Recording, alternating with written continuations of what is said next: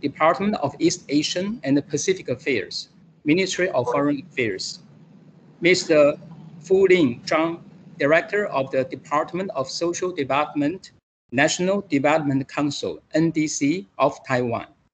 Mr. Ken Wang, Deputy Director of the Department of Information Management, NDC. Mr. Frank Lee, Counselor of the Regulatory Reform Center, NDC. Ms. Jean Chen, Section Chief of the Regulatory Reform Center, NDC. Mr. David Chen, Designer of the Department of Information Management, NDC. Ms. Lulu Geng, Deputy Executive Chief Officer of the Open Culture Foundation. Mr. Chris Hong, Deputy Director General and Industry Consultant of the Institute for Information Industry. Ms. Isabel Ho, co-founder of the GovZero International Task Force. Distinguished viewers from Taiwan and the Philippines, ladies and gentlemen, good morning. Magandang umaga sa inyong lahat. 大家早安，大家好。Welcome to the virtual symposium featuring Taiwan Open Government Initiatives. I'm Michael Taeyong-Xu, representative of the Taipei Economic and Cultural Office in the Philippines. I'm very happy to be the moderator of this virtual conference. First of all, I want to thank both Honorable Minister Tang and Honorable Undersecretary Ablang for reaching out to our office to take initiative to hold this symposium. I also want to thank the Ministry of Foreign Affairs for supporting this project and coordinating with related government agencies and NGOs in Taiwan to make this workshop possible. Last but not least, I sincerely thank all the speakers who are so kind and generous to share their expertise in the aspect of the open government and the digital transformation with our friends in the Philippines. Finally, I welcome our Filipino friends, both from the public and from the private sectors, to participate in today's meeting. Three key principles of the open government are transparency, accountability, and participation. According to the Global Open Data Index, Taiwan ranked #1 in 2016. Over the years, with the advancement of the cloud computing and mobile services, as well as the collaboration between the public and the private sectors, Taiwan has continuously made progress in building a more open and accessible government that can restore citizens' trust and promote inclusive growth. Taiwan and the Philippines are good neighbors. My office serves as a platform to advance the relations between our two countries. I believe that today's discussions will benefit both Taiwan and the Philippines. Finally, I wish today's symposium a great success and all distinguished speakers and the participants good health. Thank you. Maraming salamat at mabuhay. 谢谢大家. Now I would like to introduce the next speaker, Honorable Christian R. Ablang. Our next speaker for the opening remarks is Honorable Christian R. Ablang. Honorable Ablang serves as the Undersecretary for Administration, Finance, and the Freedom of Information of the Presidential Communications Operation Office, and concurrently the Director of the Freedom of Information Project Management Office. Chris is a lawyer by profession. He holds a degree in management from Ateneo de Manila University, a degree in law from the University of the Philippines, and a master's degree in public policy from the University of Auckland. Auckland is a beautiful city. I have been there several times. I'm very jealous of you, Chris. He is taking his second master in National Security Administration at the National Defense College of the Philippines. Ladies and gentlemen, now let's welcome Honorable Undersecretary Ablang to deliver his opening remarks. 谢谢你，舒大人。大家早上好。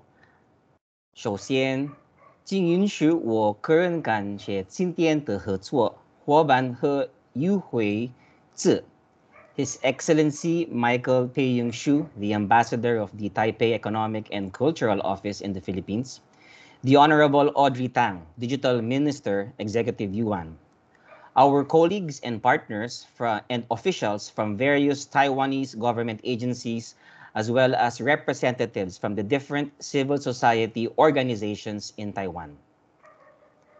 感谢百忙，此终于我们共度今日。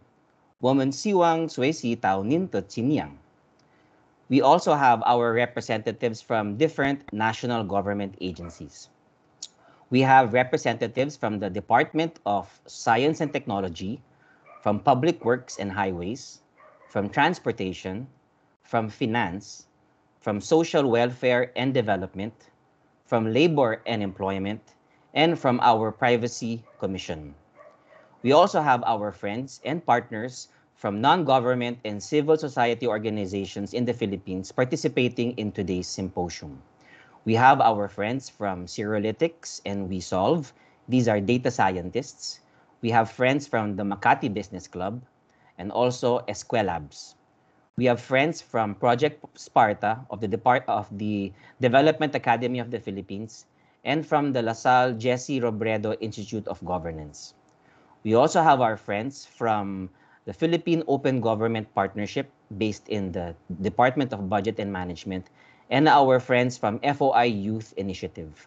And of course, my colleagues from the Freedom of Information Project Management Office. 许大人对不起，我的中文不好，我忘了读在国际学校，因为我对我的中国老师很可爱。我会说，老师，今天你很好看，你很漂亮。or 老师可以出去吗？我洗手间。or 老师真不公平，我不是中国人，我是菲律宾人，所以我不能说中文。老师，对不起，我听不懂，我不知道。And Mr. Ambassador, if all fails, I would say, 老师，我爱你. That's it. That's all the Chinese phrases I know that made me survive elementary Chinese school here in the Philippines. 我说了，我知道一切. Kidding aside, it is my pleasure to welcome you all this morning to the FOI Virtual Symposium on the Taiwan Open Government Initiatives. The Freedom of Information Project Management Office is the lead agency tasked to operationalize and implement the Access to Information program here. Since 2016, our office has continuously involved and engaged different implementers, stakeholders, and partners to achieve our main goal of providing Filipino citizens greater transparency and accountability in the public service by upholding the right to access information. Having an essential role in the Philippine government's call for transparency, accountability, and enhanced citizen participation, an effort which bears more relevance during this COVID pandemic, our office has planned to benchmark with our foreign counterparts to strengthen our networks and develop and enhance our capacities as transparency agency. In lieu of the initially planned face-to-face technical visit to Taiwan, this virtual symposium shall enable our staff and other FOI practitioners to play their rightful role in the implementation of transparency and open government initiatives of the government. We at FOI Philippines truly recognize and look up to the achievements of Taiwan in various aspects of its digital transformation and open government agenda. And we want to learn more and benchmark with your practices through this virtual symposium. We acknowledge the importance of collaboration and knowledge sharing in promoting innovation in the FOI implementation and open government. I would like to acknowledge and thank our esteemed resource speakers from Taiwan. Digital Minister Audrey Tang of the Executive Yuan, Ms. Jean Chen of the Regulatory Reform Center, National Development Council, Mr. David Cheng, the Designer, Department of Information of the National Development Council, Ms. Lulu Kang, the Deputy Executive Chief Officer, Open Culture Foundation, Ms. Isabel Ho, Co-Founder, Gov International Task Force, and Mr. Chris Hung, the Deputy Director General and Industry Consultant. Let me also thank our friends from the Taiwan Economic and Cultural Office in the Philippines, led by Ambassador Xu, for helping us organize this virtual engagement. We hope that our learnings from the Taiwan experience will provide us insights that will be adapted and replicated to enhance our transparency initiatives and open government practices. So, to my colleagues, enjoy the sessions and gather all the knowledge you can get from this virtual symposium. Let's all have a productive morning. 谢谢你们，大家早上好。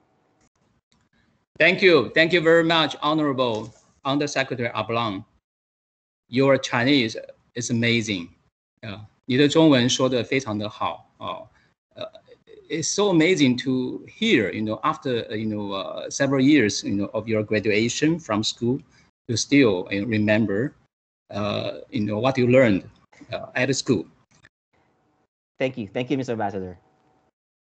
And without further ado, I would like to introduce the other interlocutor for session 1, Honorable Audrey Tang, the Minister of Taiwan's, I would like to say is digital minister.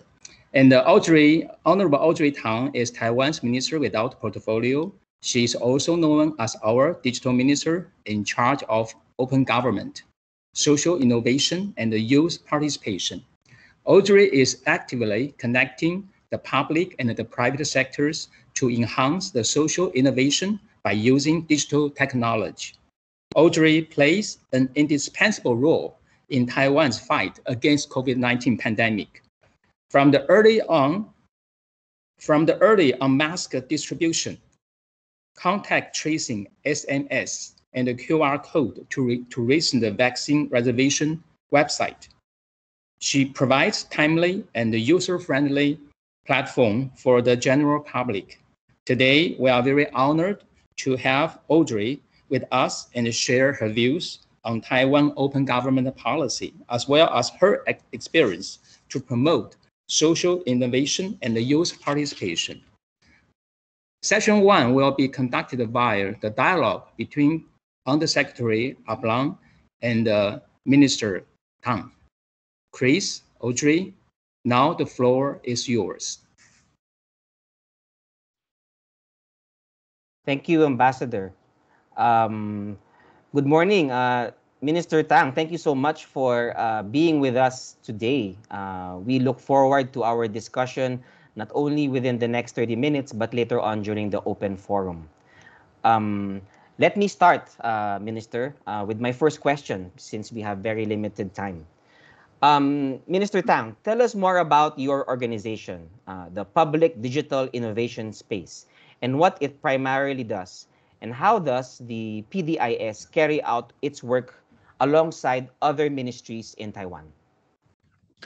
Thank you for the introduction and the excellent question. Is my sound coming through okay for you? Yes. Yes, okay, very excellent. clear. So in PDIS, or Public Digital Innovation Space, it is an internal startup unit of sorts in the executive yuan. I'm a minister at large, or with a portfolio, meaning that the office is comprised of people from all different ministries. We've had around 12 different ministries sending secondments to my office. Because each ministry or council only send one secondment, there is no inferior or superior rank in my office. The National Communication Commission may send a very high level, like a department head, but a foreign service may send a section chief. If they are in the same ministry, of course, there will be a superior-inferior relationship. But in our office, they are all equals because they speak for the values of communication and foreign service, respectively.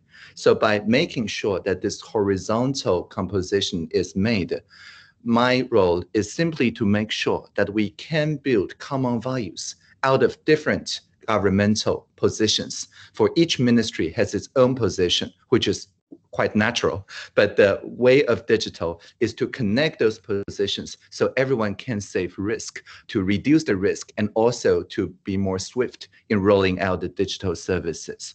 Moreover, my office also comprised of an additional 10 people from the civil society sometimes fellow occupiers from the Sunflower Movement in 2014. And they provide the expertise such as service design, interaction design, dynamic facilitation that currently we have no ministry for. So this is like a prototype of future ministries from the civil society experts into the executive yuan. That's the composition of PDIS. That is very fascinating, Minister, that you take away the rank. Here in the Philippines, we are very rank reliant. So whenever we have interagency meetings as an undersecretary, I have to expect that my counterpart from another ministry will also be an undersecretary. And to many, not me, but to many in the bureaucracy, it's actually an insult if they send someone lower. We are very fascinated about that because we understand the importance that the rank should be set aside when we're talking about digital transformation. My next question, Minister, is how does the PDIS contribute to the Open Government National Plan of Taiwan? Thank you. The National Action Plan is co-created by the social sector or civil society and the administration. Now, the composition is exactly, again, half and half. So the National Action Plan Task Force is half civil society people and half administration people. And I'm the chair, and I consider myself at kind of at a Lagrange point, like between Earth and Moon. There is some points with no gravity from both sides. So I can be communicating across both working with the government and with the people, but not particularly for the government or for the people. Now, my role as a chair is simply to ensure that both sides have equal agenda setting power. So if the administration has some roles in promoting, for example, inclusive participation for people under 18 years old, this is great because they don't have the right to vote, but they have a lot of ideas. So our Ministry of Education, as part of our open government plan, has a lot of ideas. But who would represent those young people? Certainly not the slightly older public servants at the Ministry of Education. So on the civil society side, we have someone who's not 20 years old, but 18 or 19, or when she first joined on open government work as a petitioner, she was just 17 years old, Ms. Wang Xuanru. So on the civil society side, when we talk about youth participation, we actually have someone who's not even 20 years old serving as a full commissioner. And the way of PDIS is to ensure that they can co-create without, again, suffering from, in addition to rank, age discrimination. That is great. That is great to hear. Also here in the Philippines, our open government partnership is also equal. We have equal representatives from government and equal representatives from civil society organizations. But we are limited by the qualifications. So we do not have a 17-year-old representing the youth. But that should be something to be thought about by our friends from Open Government Philippines. Minister, PDIS and yourself as the digital minister is quite famous for social innovation. Can you share with us what social innovation is to our colleagues who are hearing it for the first time? Certainly. Social innovation means everyone's business with everyone's help. That is to say, everyone has the chance to co-create something that's beneficial to all. In industrial innovation or commercial innovation, what benefits are the shareholders and customers. If you do not buy the product or service, if you do not engage in the company, then of course you are not related and therefore have no voice. But on the other hand, social innovation means anyone can have an idea to improve the welfare of all. So for example, in Taiwan, we have a toll-free number 1922. So even people with no internet capability, they can just pick up a phone and call the toll-free number and suggest what they would like to see in the counter-pandemic effort. And that is one venue of social innovation. About that, my next question is related to that. I chanced upon join.gov.tw, or the Public Policy Network Participation Platform.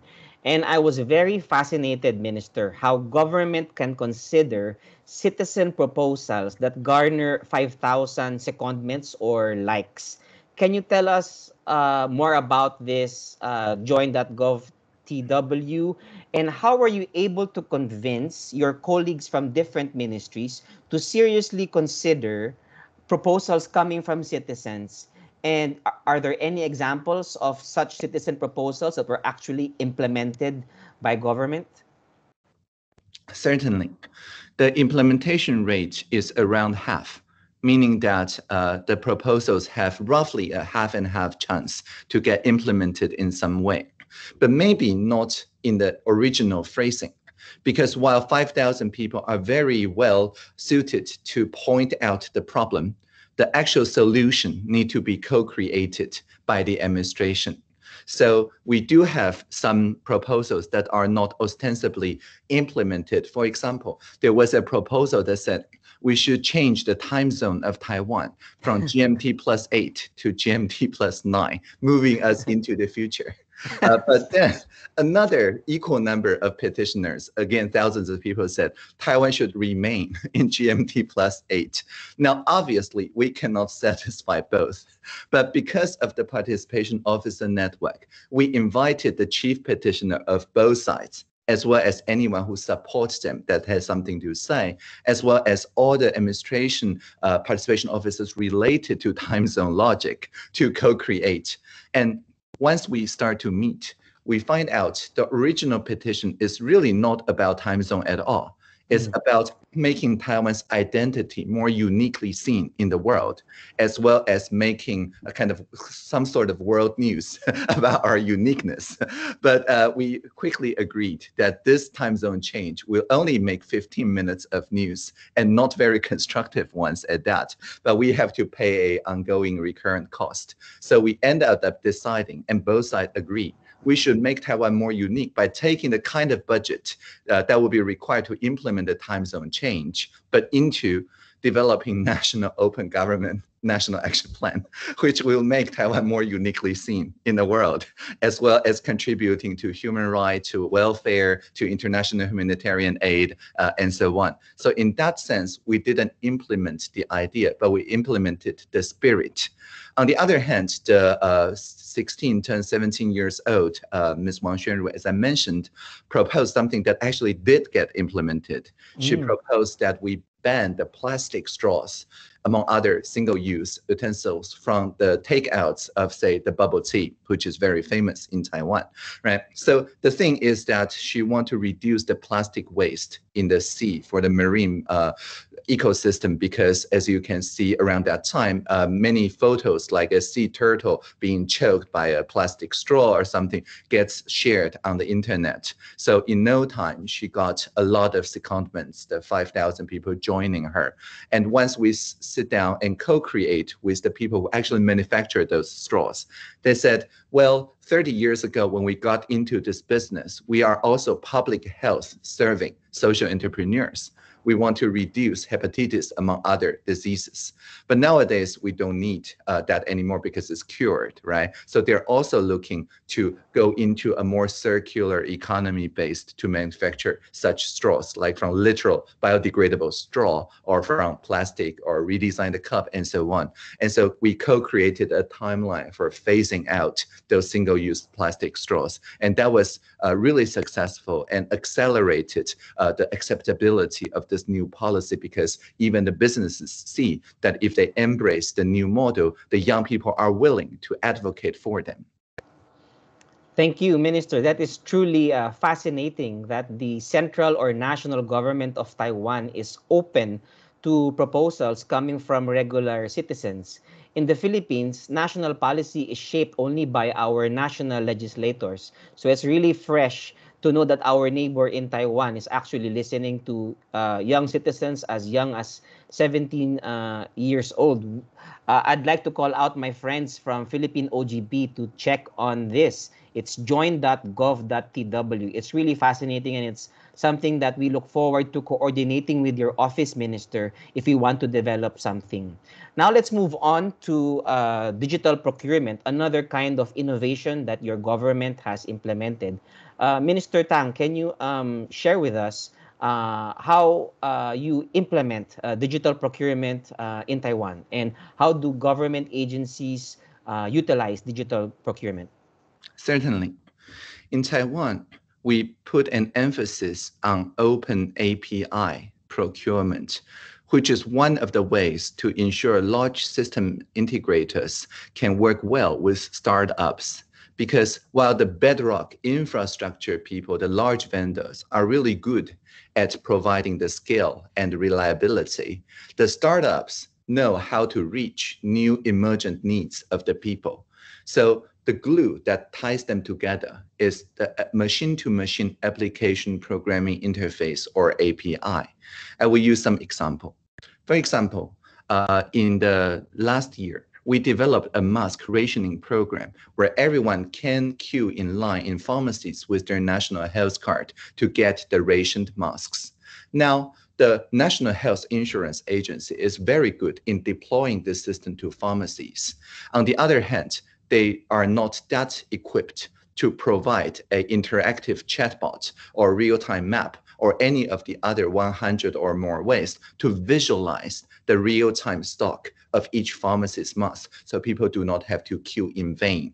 So taking the best of both worlds, we procure the service of National Health Insurance Administration to update the real-time stock for each pharmacy every 30 seconds. It's like a distributed ledger. Now, this is really good because as a public servant, if I have to approve a number in freedom of information request before giving it out, and it turns out that this number is biased or is one-sided, then I will take the blame. On the other hand, if I'm just reading out or publishing the machine-generated real-time number, then even if the number is wrong, we get to correct it very quickly, and people focus on the data quality, not on the FOIA process. So updating every 30 seconds is superior from a risk avoiding perspective than updating every 30 days, like the FOIA approach. So what we are doing is essentially opening up for the individuals to code up mask availability maps, chatbots, and whatever to visualize it in real time, so the system integrators can focus on the site reliability and scalability. And we embrace it so much so that we changed the contract for procuring information services so that for people with sight, if they deliver a website for people with sight and omit for people with blindness, with seeing difficulty, then this vendor could be disqualified for discriminating against people with blindness. And we add to that clause saying, if you provide only for human readable and writable service, but omit the machine-to-machine interface or open API when requested, then that vendor could also be disqualified for discriminating against robots. Well, we don't quite say that, but that's the effect. But that enabled the large vendor to work with startups very effectively. That is great. I'm sure my colleagues from the Philippines, Minister Tang, are all eager to ask you questions. So you can hold on to that, guys. We have an open forum to be facilitated by Ambassador Shu later on. It's really all of the things that you're sharing right now really is very fascinating, because I compare it to how we do it in the Philippines, and we're very, very limited. And I hope my friends from the DBM would also open their eyes and allow open API.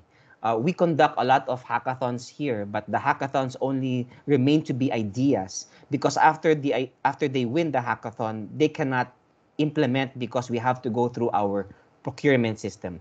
But let's go back to you, Minister Tang.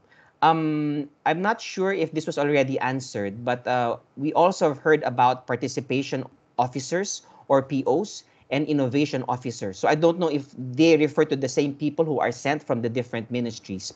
But how are they recruited, or how are they chosen? Are they newly appointed, or did the government create a new office to be a participation officer or an innovation officer? Or were they just designated on top of their current duties? Thank you. The PDIS secondments are like a hub, and the POs, who are distinct group of people, are like a small PDIS, but within each ministry. So each and every ministry, all 32 of them, have their own internal PDIS-like structure, and that's the participation officer. Sometimes the POs do rotate into PDIS and then back, and on a rotating basis. But most of the POs serve in their own ministry. Because large ministries, such as Ministry of Health and Welfare, each individual agency or administration below the ministry level is like a small ministry. They have their own values. They have their own guidelines to operate. They have their own way of rulemaking. So on the ministry level, there needs to be a similar role as PDIS on the administration level to hold those values together to ensure reliable participation and transparency. Now, the POs are often appointed by their minister or deputy minister and report on open government matters directly to the minister or deputy minister. So it allows them to also work beyond their current rank. Some of them are just section chief rank. Some of them are in the very senior ranks. However, if they are POs, again, ranks do not matter. They report directly to the minister or deputy minister. That is great considering you have PO scattered all 32 ministries in Taiwan. How do you keep in touch with them?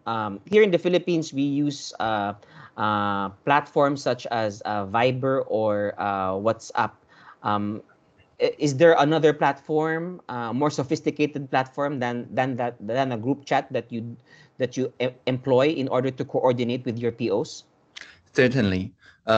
We use something called Sandstorm. The website is called sandstorm.io.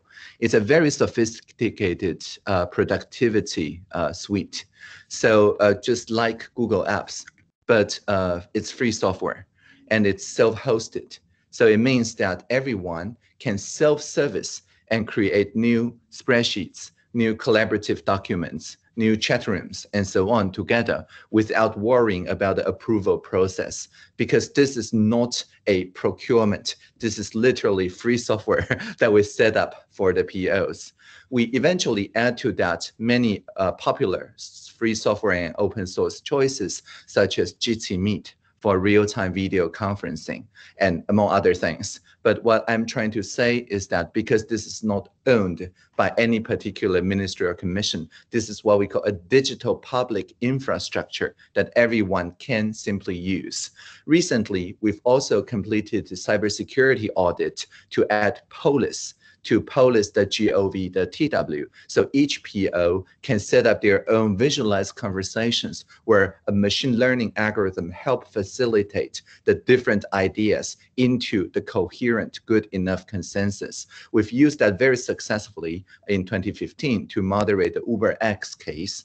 However, at the time, it was still hosted on the cloud and in the overseas company and so on. But nowadays, because this is free software, we've switched to host it locally and also made sure that the cybersecurity audit is complete. So the POs use the tools that may be developed around the world, but always hosted locally and with good privacy and cybersecurity premises. Thank you for sharing those platforms. I'm pretty sure my colleagues have taken note of them. Let's go back to the PO's minister.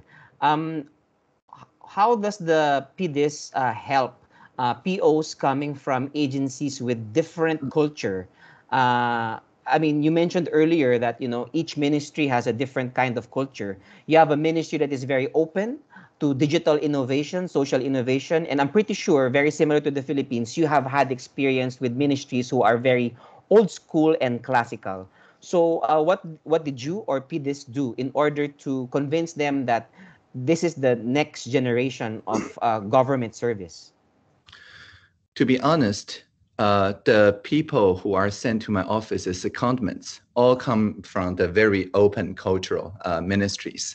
So that means there remains to be seen whether another 10 ministry or so embrace the same culture. For example, the Ministry of Defense never sent anyone to my office. Well, initially, the Foreign Service did not either. But then they discovered Twitter and public diplomacy and start sending people to my office because Twitter proved to be very important for public diplomacy, something people start to realize around 2017. So my point is that we will not force upon, say, the Minister of Defense, the spirit of open government. It is simply not feasible to do it this way. However, the participation officer of the, say, Coastal Guard and so on, they're not idling. Because when we are holding co-creation meetings, for example, the tax filing experience redesign, we deliberately invite those facilitators in those small groups. We invite people, say the participation officer from the Coastal Guard, or the participation officer from other unrelated ministries, instead of the ministries of finance or the ministries of like the Fiscal Security Commission, who are directly related to the fiscal issues. And the reason is, when people, like ordinary people, participate in such dynamic facilitated meetings, they see a public servant facilitating their table of discussion, but unexpectedly to them, this public servant take a very sympathetic stance toward the petitioner. Because if I'm a Coastal Guard participation officer, I'm talking about the tax filing experience. Of course, I also file my own tax, so I will be very sympathetic. And the Coastal Guard has no business to do with the system or the policy around taxing. So they will not feel compelled to defend the tax policy. Rather, they will be compelled to defend the petitioner's standpoint. So by on a rotating basis, making sure that the participation officers always get a chance to facilitate on the topics that they have no control over, we make sure that their public service expertise is used in a way that's sympathetic to the people and to the petitioners. And that's my answer. That is great. That is great. A great indirect way of convincing them to be part of this digital social innovation. Minister Tang, being open is actually a double-edged sword. And in certain instances, you have hackers or citizens who are not well-meaning and may use your platforms to gather data, maybe for commercial purposes, maybe for some sinister purpose. How does PDIS defend against these things, Minister? We work very closely with cybersecurity researchers, or so-called white hat hackers. So they are our best friends. Before we deploy Sandstorm, we invited DevCore, a very famous team in the white hat community who won, I think, second place in global competitions, such as DEF CON CTF, to do a penetration testing, meaning they attack our system for a payment, of course, and disclosed publicly the vulnerabilities, the weak points of our systems. And we do not open it to self-service generally without some sort of bug bounty or some sort of cybersecurity audit from those white hat hackers. And they have worked very closely to us, so much so that we made sure that they are treated like national heroes. In President Tsai Ing-wen's 6 core strategic industries, digital and IT is one, but cybersecurity is another. So cybersecurity is not just part of the digital or IT. It's now its own industry in the 6 core strategic industries in President Tsai Ing-wen's second term plan. So that ensure they're treated like national heroes, meet the minister or the president all the time, and also get paid very well. And all this so that they would not fall to the dark side, which has more cookies. All right, Minister Tang, my last question would actually, sorry. My last question would actually be sorry, I lost my train of thought, Minister. I think that would be my last question. Thank you so much for your time. I'm pretty sure my colleagues would have additional questions during the open forum. Thank you. Thank you. Thank you very much, Minister Tang, and thank you very much, Undersecretary Ablang. And it was a wonderful dialogue. I think all the participants learned a lot from the discussions. And now I would like to move on to the second session. The second session, we are going to talk about strengthen digital privacy and personal data protection. And I would like to introduce our National Development Council, which is the open government policy implementing agency in Taiwan. And the speakers of the second session is from our National Development Council. And our first presentation will focus on the topic strengthen digital privacy and personal data protection. It will be presented by Ms. Jean Chen. Ms. Chen is the Section Chief of the Regulatory Reform Center of the National Development Council. Let's welcome Ms. Chen. Jean, the floor is yours. Thank you, Ambassador. Thank you, Undersecretary Ablong and Minister Tong. Just gave us an inspiring conversation. Thank you for inviting me to join this meeting.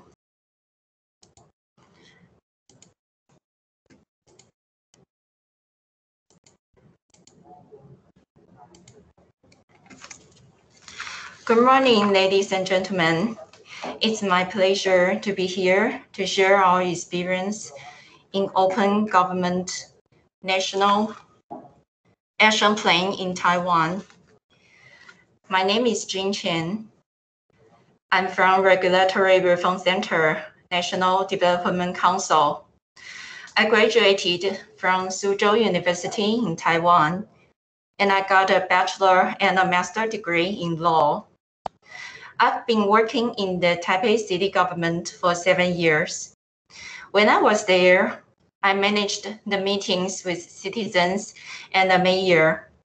Citizens addressed their suggestions directly to the mayor, and the Department of Taipei City Government will study those suggestions carefully and reply to the citizens. That is my first image and experience of public participation. About 13 years ago, I transferred to current department, National Development Council. I dealt with the regulations of the digital economy for several years. At that time, I realized that global trends of the digital economy are closely connected with data. Maybe we could say, who owns data, who owns the future? But when the use of digital technology conflicts with personal data, how should we do? When we try to address our open government action plan, we collect the opinions from the public. Many people care about this issue. After discussion with OGP partnerships from the private sector and experts, we addressed this commitment. Today, I will talk about this issue, strengthen digital privacy and personal data protection. This is today's agenda. My slides will have 6 topics. Firstly is the introduction. Secondly, I will talk about the commitment issues, which are strengthening personal data protections and data impact assessment. Thirdly is the progress of the commitment issues. And the fourth, I will talk about the connection between commitments and open government. Then I will show you the timeline of commitments. And finally is the conclusion. As we all know, data has become the new energy in the digital economy and ICT era. When we develop artificial intelligence, big data analytics, and smart government related technologies, they all need to use tons of data. When those data connected personal information, that would become a big issue, which need to be reviewed carefully. How to balance both personal data protection and the reasonable data use has become an important topic faced by governments in the whole world. It's also the international personal data protection trends. On May 24, 2018, the Executive Yuan gave the NDC the task of establishing the Personal Data Protection Office. The aim was to respond to digital economy and technology development, align with international data protection trends, such as the EU has implemented the GDPR, which is to be said a rigorous personal data protection framework. And we also noticed the neighboring Asian countries such as Japan, South Korea, and Singapore have amended and adjusted their personal data protection laws in recent years. And the most important mission is to enhance people's digital privacy and protection of personal data. The Personal Data Protection Office was established on July 4th, 2018.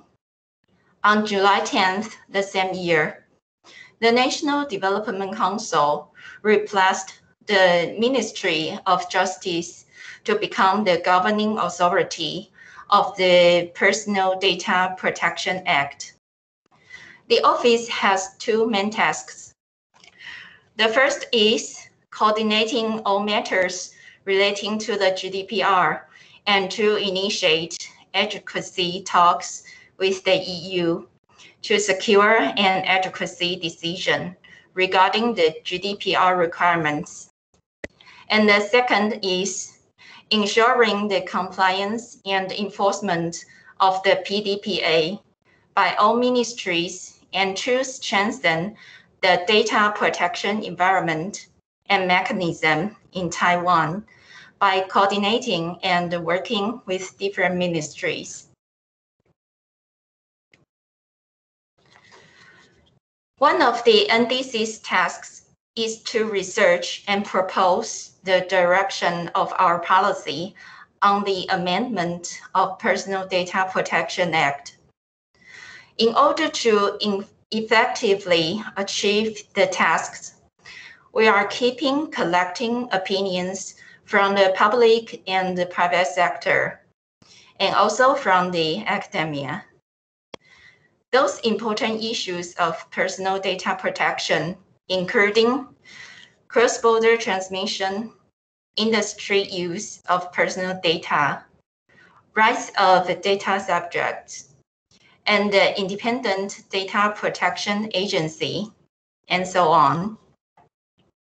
We not only collect the opinions, but also research and solve the regulatory systems of developed countries.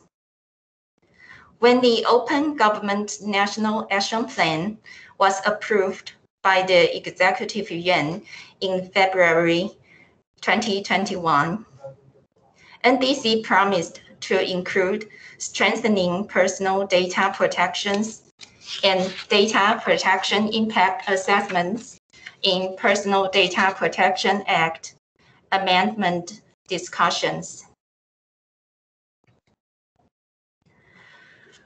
In this slide, I will show you the timeline and what we did and how we accomplished the commitment list. In October 2020, the Executive Yuan Open Government National Action Plan Task Force first meeting decided to include strengthened digital privacy and personal data protection suggested by civil society as a government commitment. In December of the same year, the NDC held the Strengthened Digital Privacy and Personal Data Protection Working Group meeting. The commitment list was filled in by using the public-private partnership method. Also in December, the NDC reported the commitment list of strengthened digital privacy and personal data protection in the Executive Yuan Open Government National Action Plan Task Force second meeting. And in February 2021, the Executive Yuan promulgated the Taiwan Open Government National Action Plan and requested each responsible agency to handle the plan according to the schedule. Strengthen digital privacy and personal data protection officially become one of the commitment issues of Taiwan Open Government National Action Plan. In this slide, I will show you the 5 major categories and 19 commitments in Taiwan Open Government National Action Plan. The first category is promote open data and the freedom of information. It included 5 commitments, which are completing government open data and data sharing mechanism, establishing an open dataset platform for value-added use, strengthen digital privacy and personal data protection, which is today's topic, and enhancing information access in the freedom of government information law, and information disclosure relating to the environment.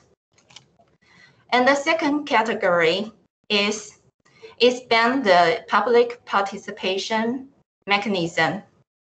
It included 5 commitments, which are national referendum, electronic joint signatures, youth policy participation, establish a regional revitalization interactive platform, facilitates the formation of labor unions, include the concept of open government into the civic curriculum and teaching, and empower teachers.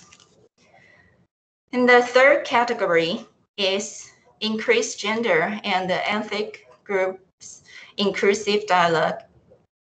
It included 4 commitments, which are promote gender inclusive dialogue and participation, promote new immigrant public participation and development, increase indigenous peoples' cross-domain participation and international linkage, and promote public participation on Hakka issues. And the first category is enhance integrity policies. It included 3 commitments, which are enhance political donation transparency, establish and improve the government procurement integrity platform, and legislation of the Whistleblower Protection Act. And the last one is anti-money laundering.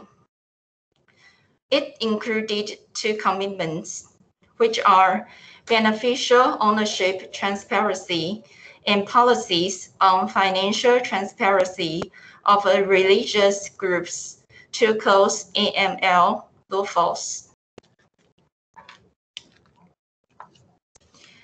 And what's the commitment of strengthen digital privacy and personal data protection? During the public consultation, people proposed to amend the Personal Data Protection Act regarding the obligation to inform, consent, right to object, right to make an inquiry of, and to review his or her own personal data, notification of a personal data breach, and the data protection impact assessment to ensure the legality of the data collection, processing, and use in the future. The issues discussed in the undertaking can be divided into the following two major categories. The first is strengthening personal data protections, and the second is data protection impact assessment.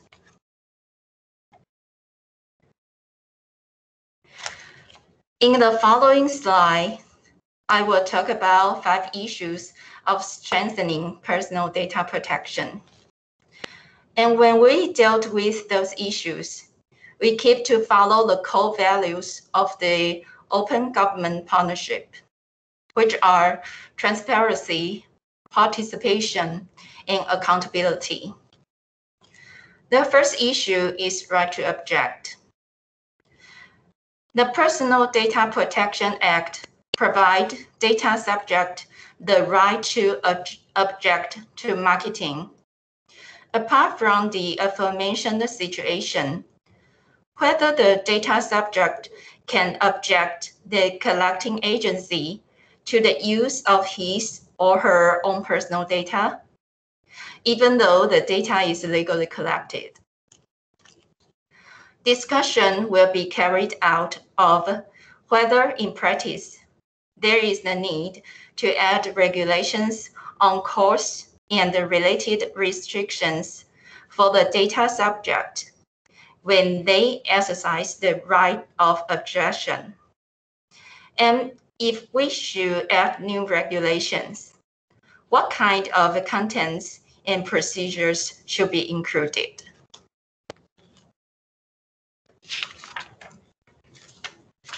And the second issue is right to make an inquiry of and to review his or her own personal data.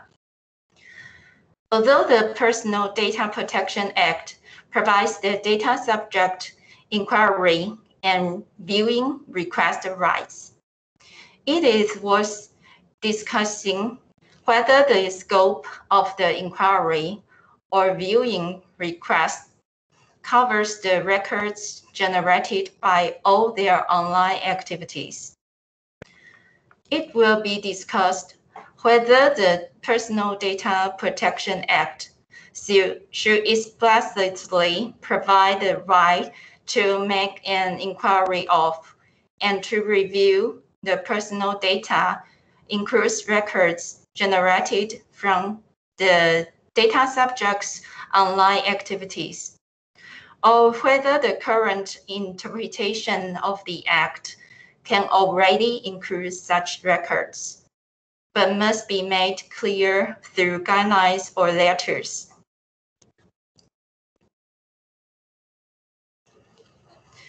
And the third issue is the obligation to inform. The Personal Data Protection Act has regulations relating to the obligation to inform the data subject when directly or indirectly collecting his or her personal data. However, such obligation to inform is not stipulated for the use for another purpose or use of open data to make a decision through automatic processing. And this is worth discussing. We will discuss whether the obligation to inform and methods of informing regarding the use for another purpose and use of open data to make a decision through automatic processing need to be stipulated in the Personal Data Protection Act. The first issue is consent. Although the Personal Data Protection Act stipulates that the consent of the data subject is one of the elements for legally use his or her own personal data.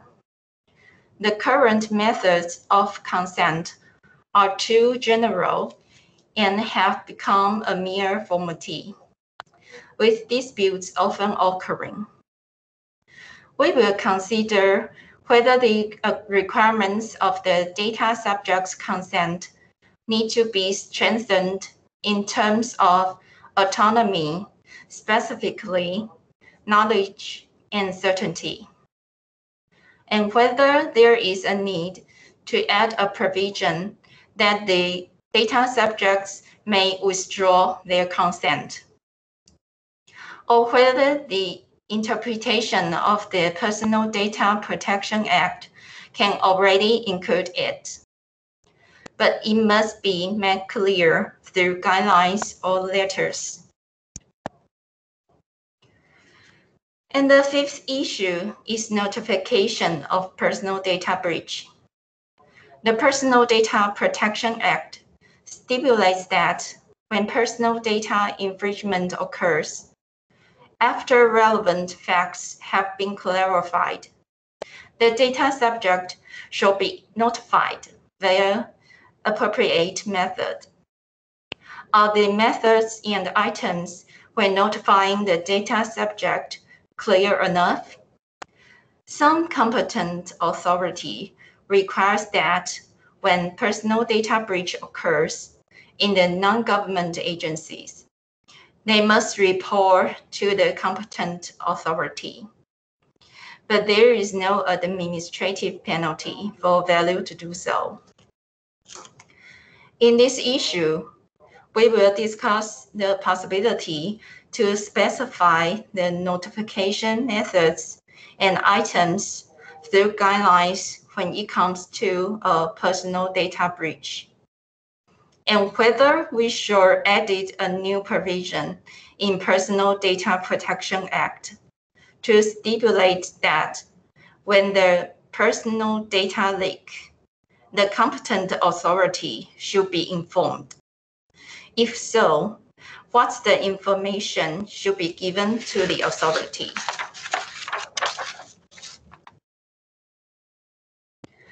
In this slide, I will talk about another topic of this commitment, which is data protection impact assessment.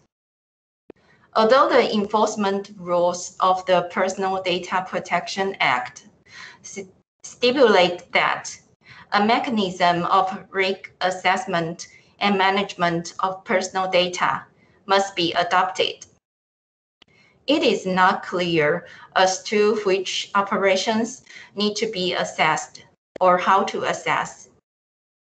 In this issue, we will discuss whether it is necessary to introduce a new provision on data protection impact assessment in the Personal Data Protection Act, and if it's necessary to do so, what's the applicable circumstances, scope, and elements of assessment and the supporting measures. In this slide, I will talk about the progress of the commitment issues. On May 6, 2021, the NDC held a meeting on the 4 issues of strengthened digital privacy and personal data protection, namely, the right to object, right to make an inquiry of and to review his or her personal data, obligation to inform, and consent. In the meeting, EU GDPR, US, Japan, South Korea, and Singapore's Personal Data Protection Acts were put forward, and the opinions of civic society members, scholars, and experts, and association representatives was solicited. This meeting seeks input from the following directions. The first is, do these issues require amendment of the Personal Data Protection Act, or can be dealt with by issuing guidelines or letters? And the second is, if amendment is suggested, what will be the possible impact on society and industry? In July 2021, the NDC will continue to solicit and discuss issues such as notification of personal data breach and data protection impact assessments that have not yet been discussed in the Strengthened Digital Privacy and Personal Data Protection. In the meeting in May, we only invited the civic society member who is interested in this topic. In order to increase interaction between government and civic society, this meeting in July will invite all civic society members to put the spirit of public-private partnership into practice. Someone were wondering what's the connection between commitments and open government, and what's the problems that the commitment seeks to solve. I think there are three main points. First of all, in response to the development of digital technology, the sharing and use of personal data has become a trend. In order to prevent personal data from being arbitrarily collected, processed, or used by others in the absence of the data subject's self-awareness, the rights of the relevant subject should be strengthened. Secondly, enhancing the digital privacy and personal data autonomous control of the data subject will help he or she to understand the use of his or her personal data by a collecting agency and exercise their rights on time. Finally, the personal data protection impact assessment will help the collecting agency assess the risk and the necessity of personal data use to facilitate management and response, and to enhance the protection of the privacy and personal data of the data subject. And when we back to the core value of open government, we know that transparency is allowing people to know what is happening. And the participation is to that citizens express their opinions and discuss the policy in the policy-making process. And the accountability is when citizens have doubts of the policy, they know who should be reviewed. When it comes to the transparency, we think the commitment will increase the transparency of personal data processing.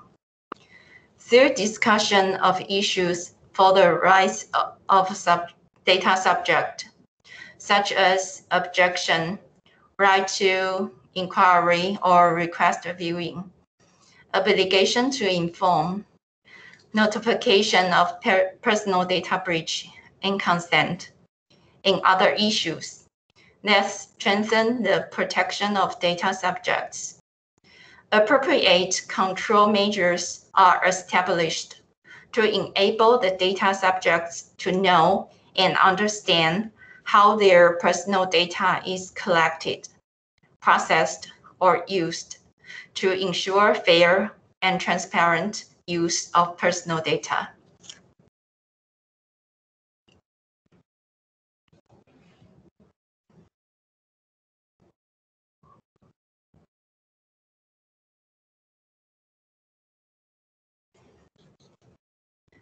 When it comes to the participation, we think the commitment will increase the participation of the data subject. As people's awareness of digital privacy and personal data protection is gradually increasing, the clarification of the requirements for consent to the collection, processing, or use of personal data will help the data subject knows what is happening and fully express their consent or disapproval during the process, allowing the data subject to decide for themselves whether to participate in the personal data use process. When it comes to the accountability, we think the commitment will ask the accountable collecting agency carries out a personal data protection impact assessment.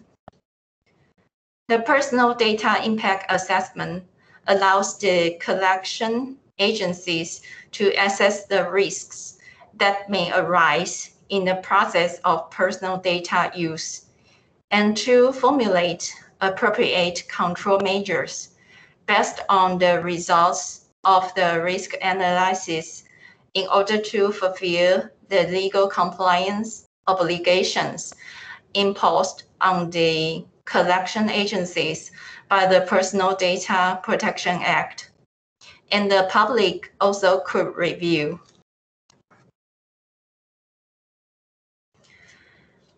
In this slide, I will talk about the timeline of commitments.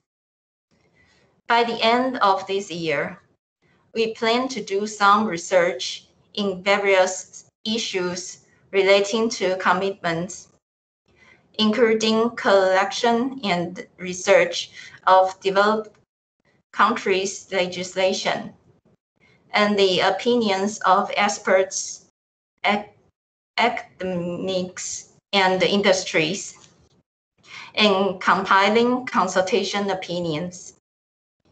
In 2022, we will focus on the direction of the draft amendment to the Personal Data Protection Act with reference to the consultation opinions and to issue relevant guidelines on important issues related to the protection of the rights and interests of the data subject, which now need to revise the Personal Data Protection Act. And finally, complete Personal Data Protection Act draft amendment and submit to the Executive Yuan in May 2024.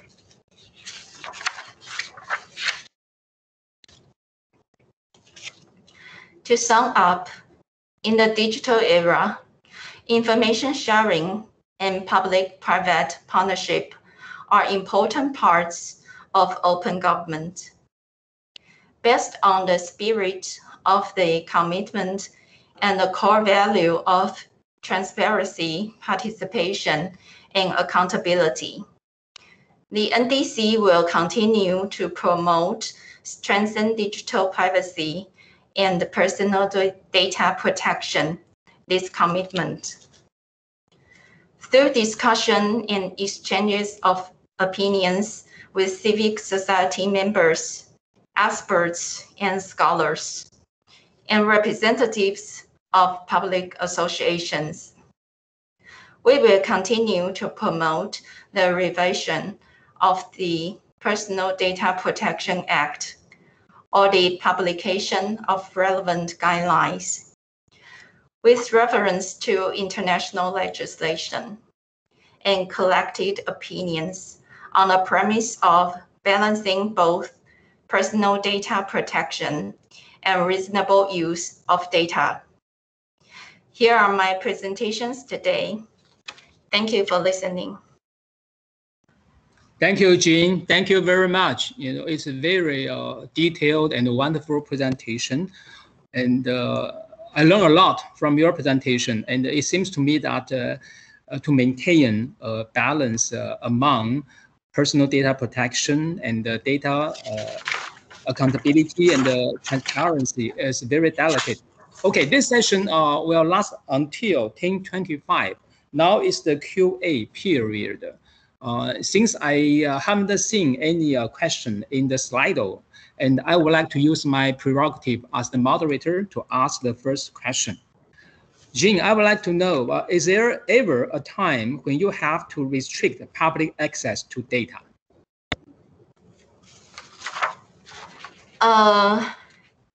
Generally, the government information is available to the public according to the Freedom of Government Information Law, and the law is governed by Ministry of Justice, not NDC. According to the Freedom of Government Information Law, in some circumstances, such as the information is classified by law as national secrets or making available to the public, will obstruct the investigation, prosecution, or law enforcement of a crime, may restrict public access to data. But if the question is about the open data, I'm not in charge of this issue, but my colleagues in the next section are from the department that responsible for the policy of open data.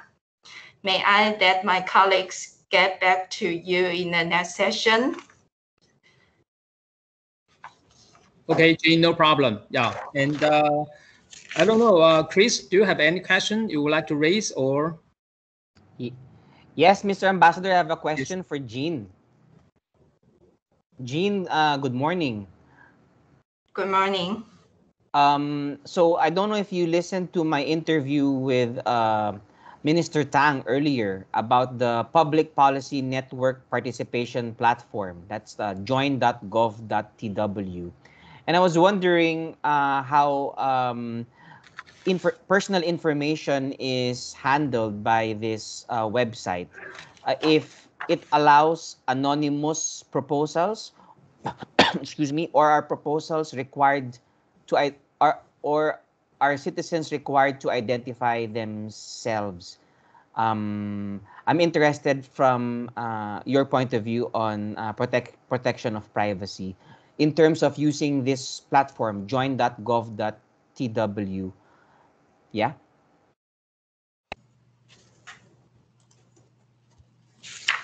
Excuse me, your question is about the data.gov.tw? Excuse me, it is from the Department of Information Management. Actually, the joint platform is built by our department, so maybe I can answer these questions. As you mentioned that if there are any personal data in the joint platform, actually we don't keep any personal data in there, but we will ask the proposer to leave their email account or the phone number. Then we can contact him to have some detailed information when this proposal have get 5,000 support from online. So that's our mechanism, but we don't keep the personal data. So is that your question? Yes, yes. Thank you. That addresses my concern. So a proposal can be anonymous, and the minimum requirement is to give an email or a contact detail. I only ask is because sometimes citizens may be hesitant, Mr. Ambassador, for submitting a proposal because out of fear of being ridiculed if the proposal is not that intelligently articulated. So thank you for the answer. No problem. Thank you, Chris. Thank you, NDC. And now I see on Slido there are 3 questions, but 2 are for Minister Tang, and we'll convey the 2 questions to Minister Tang's office. There is 1 question I would like to ask Jean is, in your view, what is viable way to populate government with data experts?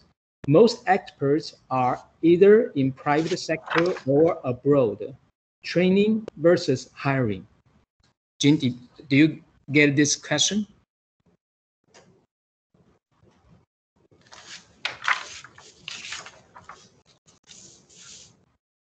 So Jean, would you like to answer, or your team?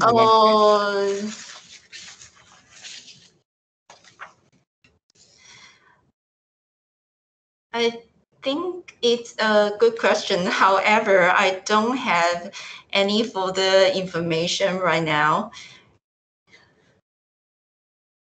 Okay, no problem. Mr. Ambassador, maybe Yes. we can convert the question instead of data experts, privacy experts. We also have a similar problem here in the Philippines, where most privacy experts are actually only in the private sector. And in government, we have to actually train. So we were wondering how it went in Taiwan. The privacy experts in government, were they trained from within, or were they recruited from the private sector? I guess that was the question. Thank you, Chris. Jean, do you want to address this question?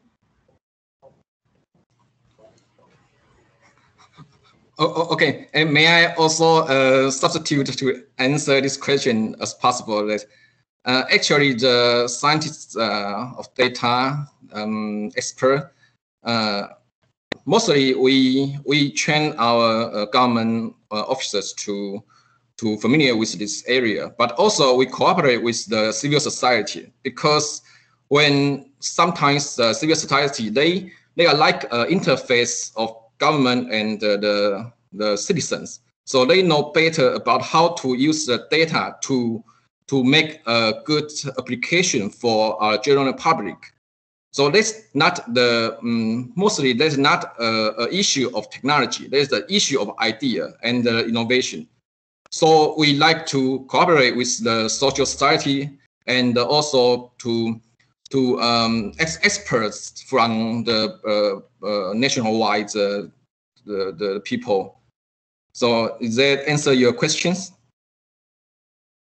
Yes. Thank you. It does. I think you guys in Taiwan are really just open to help each other. So thank you. Thank you, Chris. Thank you, Ken. There's another question on the Slido. How do you recognize a certain civil society to be eligible to participate in the National Action Plan as well as part of the PDIS? Jean? Do you get it? Jean, are you still there? Okay.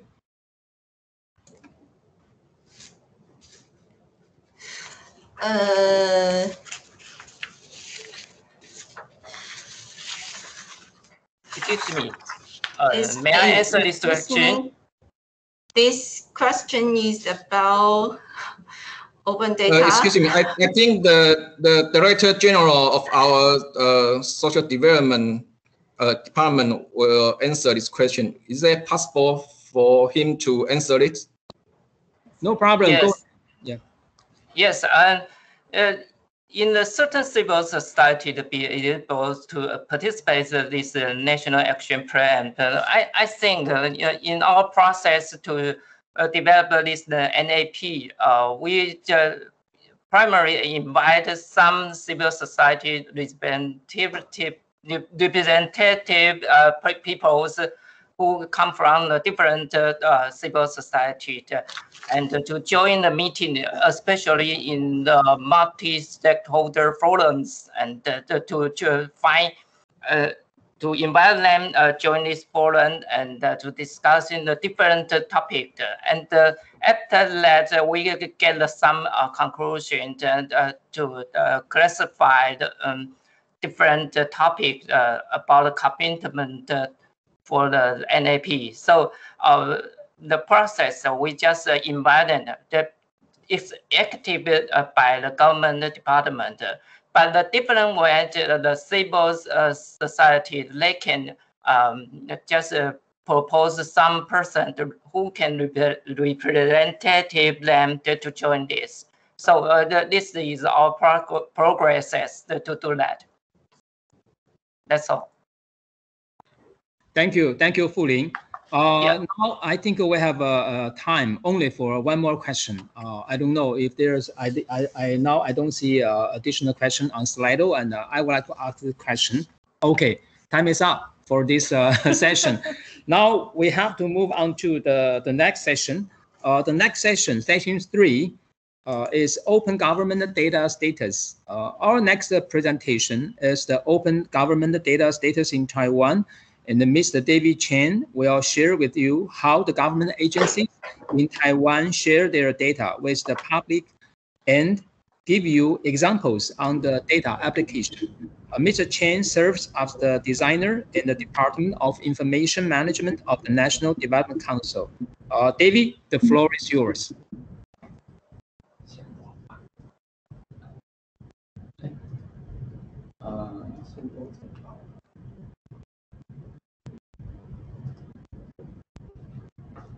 Hello, everyone. Can hear this my sound? Yes, no problem. Yes, go ahead. Okay. Good morning, ladies and gentlemen. This is David from NDC. Next, we would like to share the current status of open data, including the portal in Taiwan. Taiwan is transferring from e-government to smart government. In smart government, the data is the core to construct a public-private collaboration. Next, I will elaborate on the government open data portal and the application cases of open data in our country. Here I will talk about open data definition and scope. Regarding the open data is data that can be identified, and there are two kinds of it. First one is purely open data, that freely open to anyone. Its open format, free of charge, irrevocable, and can be sublicensed to reuse, such as weather, air quality, etc. Sorry. Okay. The other one is conditional open data that provided by application. It also in open format, but may chargeable, revocable, and sublicensed by permission, such as high-resolution GIS data.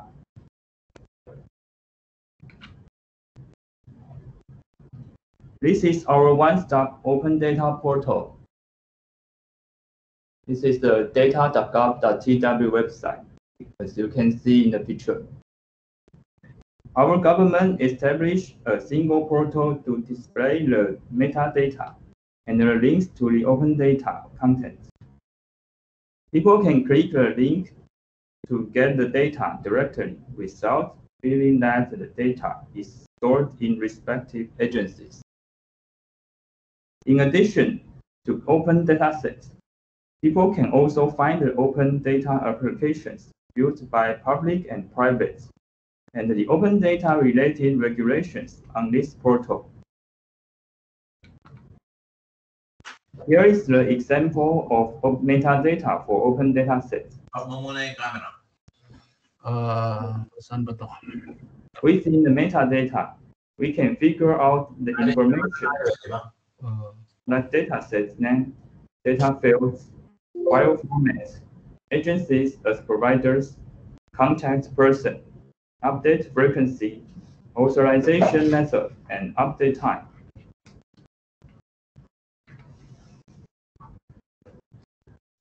The number of purely open datasets has been increasing. So far, it's about 49,000, and the most popular data are those related to transportation, real estate, trading price, air quality, and weather.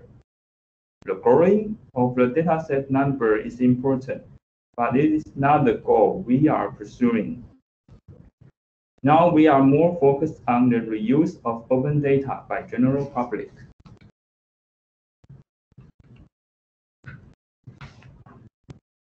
We have three main mechanisms to encourage the use of open data. The first, we can see the top figure, is to improve the open data quality. The second, we can see the right figure, is to comply with CC by 4.0 and grant users the right to sublicense their product to others. The third one, we can see the left figure, is to cooperate with private sectors and communities to promote innovative applications.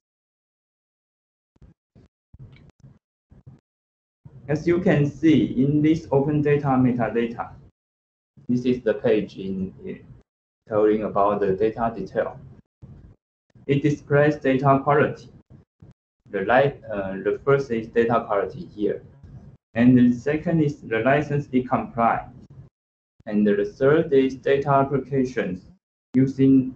We can see the using data sets, which application using these data sets.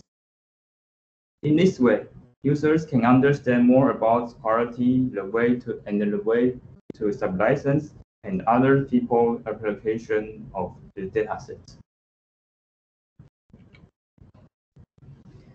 This page shows the way how we strengthen data quality and attraction. To encourage agencies to provide data with high quality and high applied value, as well as urge them to use data more practically, 3 awards have been especially set up since Open Data Rewards program was held in 2018. The following is some simple explanation. First one, we can see the yellow part. We set Golden Quality Award to encourage agencies to provide high-quality data, which can be directly accessed, structured, and integrated correctly. The second one, we can see the red part. We set up Popularity Award to encourage agencies to provide data that people need. The third, we can see the green part. We set up Application Award to encourage agencies to conceive the data application. This page I will talk about how we establish a reliable open environment. To ensure that Taiwan's licensing terms for open government data are simple, clear, easy to apply, and in line with international practice.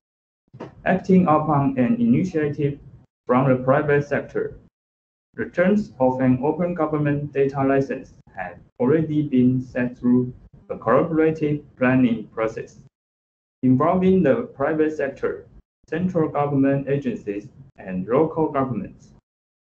These terms will be continuously revised in line with trends of development in open data, so as to meet the needs of all sections of society.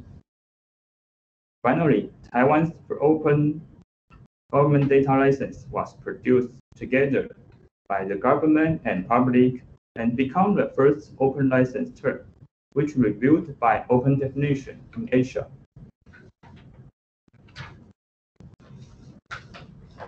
With those promotions, civilians have created a variety of services. I would like to show you some examples. First one is, we can see the picture. First one is the e-map to assist the purchase of masks. In response to COVID-19, government implemented a medical mask rationing mechanism. It also opened and updated the data on the location of pharmacies and their mask inventory every 3 minutes.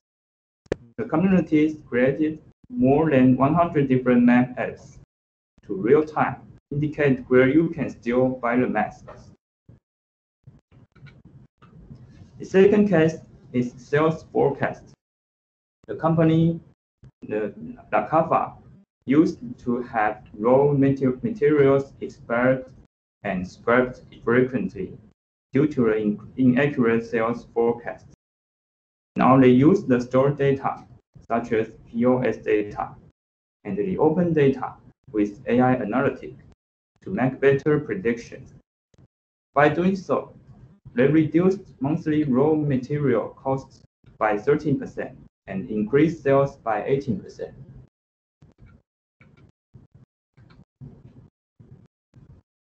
In our government open data portal, people can find out many interesting and valuable applications.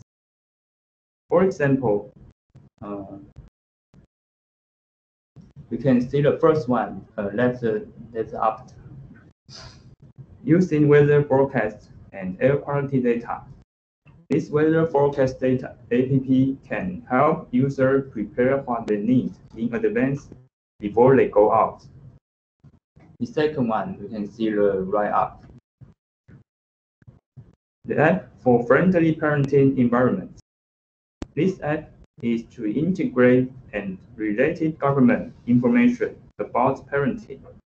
For example, location breastfeeding rooms, nearby hospitals, and the calendar for pregnancy checkup, so that parents can quickly consult. The third one is food safety tips. This app can provide technical chemistry terms about the processed food ingredients, so that people can clearly know additives toxicity. The fourth is garbage truck tracking. Taiwanese take out garbage whenever we hear a specific sound played by garbage truck. This is a distinctive feature in our garbage collection system. This app can help people save time if the truck drivers are stuck in the traffic jam.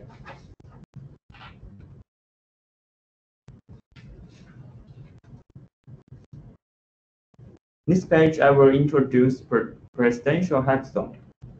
Presidential Hackathon is an initiative designed for Taiwanese government to demonstrate its emphasis on open source data, data utilization, and practice innovation to address the needs of the country in social innovations. Our president has also encouraged open data innovation by holding presidential hackathons for 4 consecutive years to facilitate exchange among data owners, data scientists, and domain experts to gather the wisdom of courts across governments, industry, and private and public sectors. This is one of the excellent presidential hackathon teams. Water saviors using big data and machine learning to detect water leakage, obtaining real-time data of water supply from supervisory control and data acquisition system, and automatic meter reading system. It also integrates government open data to build a water leakage detection and auxiliary system. The team was invited by the New Zealand government to co-create solutions to address water leakage.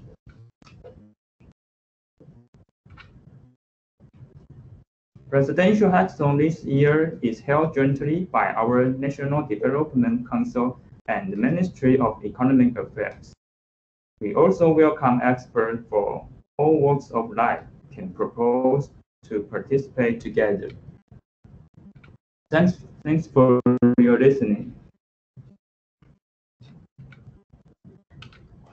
Okay, David, thank you very much. Thank you for your very good presentation. And now it's our QA time. Now it's 10:39, and David, was very efficient. So now we have more time for QA. This session will last until 11:10. So since I haven't seen any question on Slido, I would like to ask a question now. So, yes? Ambassador, may I make some additional explanation? Go ahead, please. Yeah. Okay, I want to add something. In the slides, we talk about the open data portal. And this portal not correct the open data of every agencies. Actually, we only correct metadata of the open data. And those metadata including some link. And the user can click the link and redirect back to the responsible agencies to get the real data. And also, if this agency provide the API, application interface, then the user can use their program to make a machine-to-machine reading, read the API, and they can make real-time applications for them. So that's I want to add this. Our portal didn't keep any real data there. We only keep the metadata. And the second one is that we have three mechanisms to improve or to promote our open data. Those three mechanisms, all the purpose is to ask our people to reuse the data. So the purpose is to make the thing of reuse to be easier for everyone. So you can see the data quality and the sub-license mechanism. And also we have some promotion or some example for the general public to let them know how to use the data, how to make a profit of the data.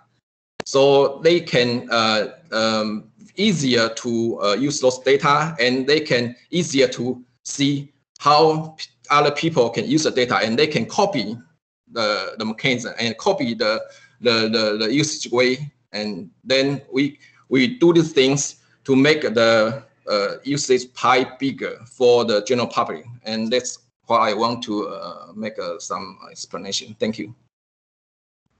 Thank you, Ken. Thank you very much for your additional comments. And okay, since now it's a QA period, I would like to ask the first question. David, is your open data portal different compared to data.gov, TW? Are these two information portals distinct? Okay, allow me to answer, because I am the superior of this department. Actually, the open data portal is the same as the data.gov.tw, so that's the same thing. And on this portal, as I mentioned, that they only keep the metadata, and the user can click a link to the real data stored from the other agencies. So that's the same thing.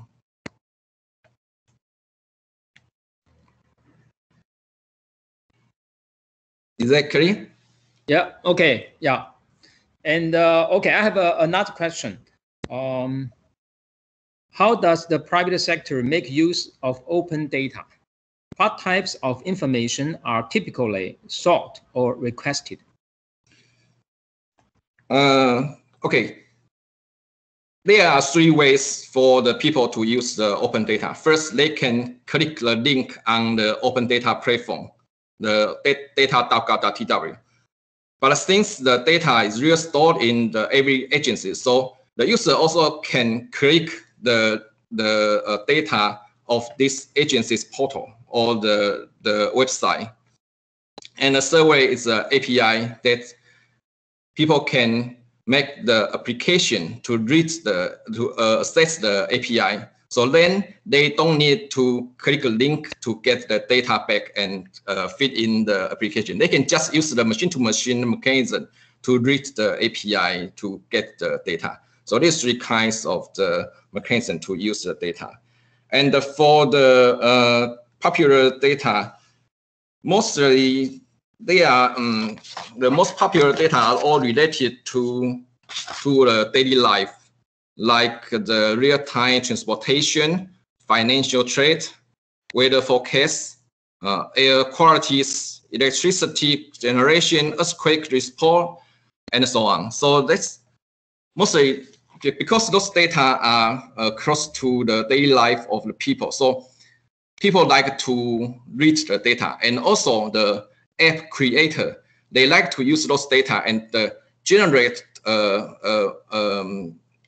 integrate, become a app for the people. For example, they can make the transportation data and the weather data and other resort data to become a travel app for the people. They can know when they have a time, they can go to somewhere they want to visit. It's easier for them. So those kind of apps are very popular for the general public. So the user have all the program creator, they have the incentive to make those kind of data to make the application for the general public. So that's why those kind of data are very popular for the user or for the program makers. That's my answer. Thank you, Ken. Now I see several questions on Slido, and okay, there's one question I would like to raise the first. In the Taiwan experience, how important is a successful open data program to enabling hackathons? Do you get it? Excuse me? Okay, in the Taiwan experience, how important is a successful open data program to enabling hackathons? You got it? Yeah, yes, I got. Actually, the presidential hackathon is the key to make the example for people to use the data and to stimulate the innovative thinking of the people to use the data, not the data application to stimulate the presidential hackathon. Constraint is presidential hackathon to improve the think or improve or to stimulate the usage of the data to demonstrate that our president are very emphasized on this open data reuse. So this kind of presidential hackathons is a very important key to let our people know that the open data is very important, and also that our government agencies to know that our very hack level, they are very emphasized on the open data. So these agencies have to very open mind to open as possible their data to the general public, and let the people to reuse those data. So that's my explanation. Okay, thank you, Ken. Now we have a question from Undersecretary Ablong. Did the Open Data Awards provide cash prize? Unfortunately, no. We don't have a cash prize for our government employer or for the general public. But for the government employee, we have some prize that they can use those prize if they want to apply for some promotion. They can use those prize as the credit of their buyers.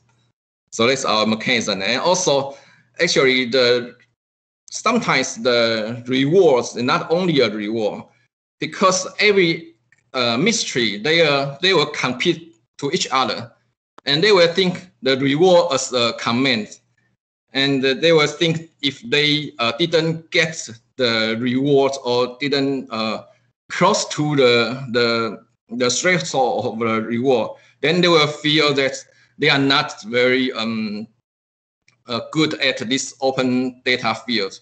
So the ministers, every ministry, ministers always thinks the reward is very important, and they want their employer to do their best to get the reward. So that's not only a reward, that becomes a competition factors for the ministries. Thank you. Thank you, Ken. Yeah, I think the reward is very important. If I may suggest, I hope to see in the future we have the cash prize. Cash prize, people could feel it. immediately. And there's a question, especially for David. So David, prepare yourself. To what extent are these presidential hackathon outputs being implemented in your government? David, did you get it? Okay, I'll repeat it, David. To what extent are these presidential hackathon outputs being implemented in your government?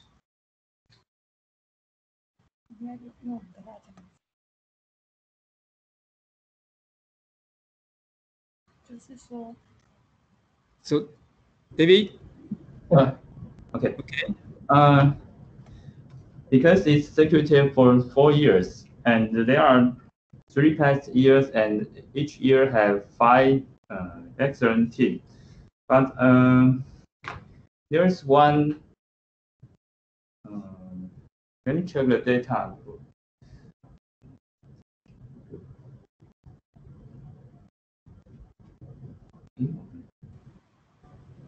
So, David? No more? What? I think this question may be maybe a little bit wider for us, because presidential hackathon, as you can see, that presidential hackathon is in charge by the president office, and also we just how to say, to make it possible and to do some logistics things. And for the output, I think actually we want the output become the outcome of this presidential hackathons. And also we want every government, not only government, the civil society, the data experts and scientists, or even the other countries can join in these presidential hackathons, and to make it become a very, very useful experience or useful example for our citizens, or even for the other countries can get some knowledge from them.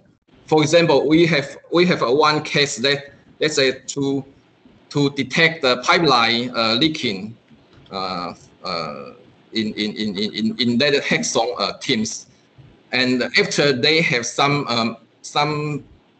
output of that, the other countries, I believe that's New Zealand, they invite this team to their country to teach them how to use those open data, how to use the data and some AI mechanism to detect the pipeline link.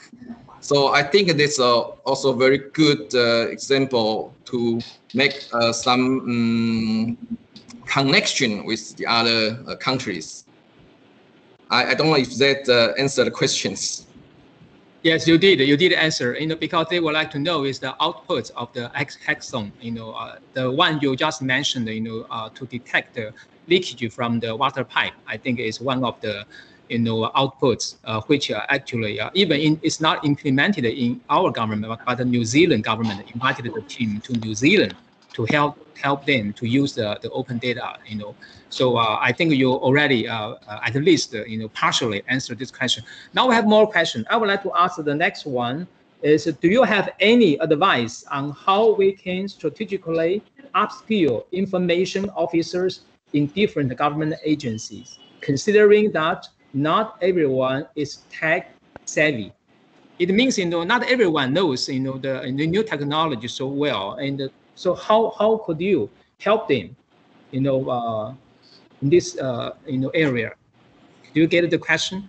Yes, actually since 2015 we start our open government project, and every year we teach our government agencies, the employee of government agency, to know what is the open data and what is the data, what kind of data should be opened, and what kind of technology or what kind of the standards they have to comply to open those data.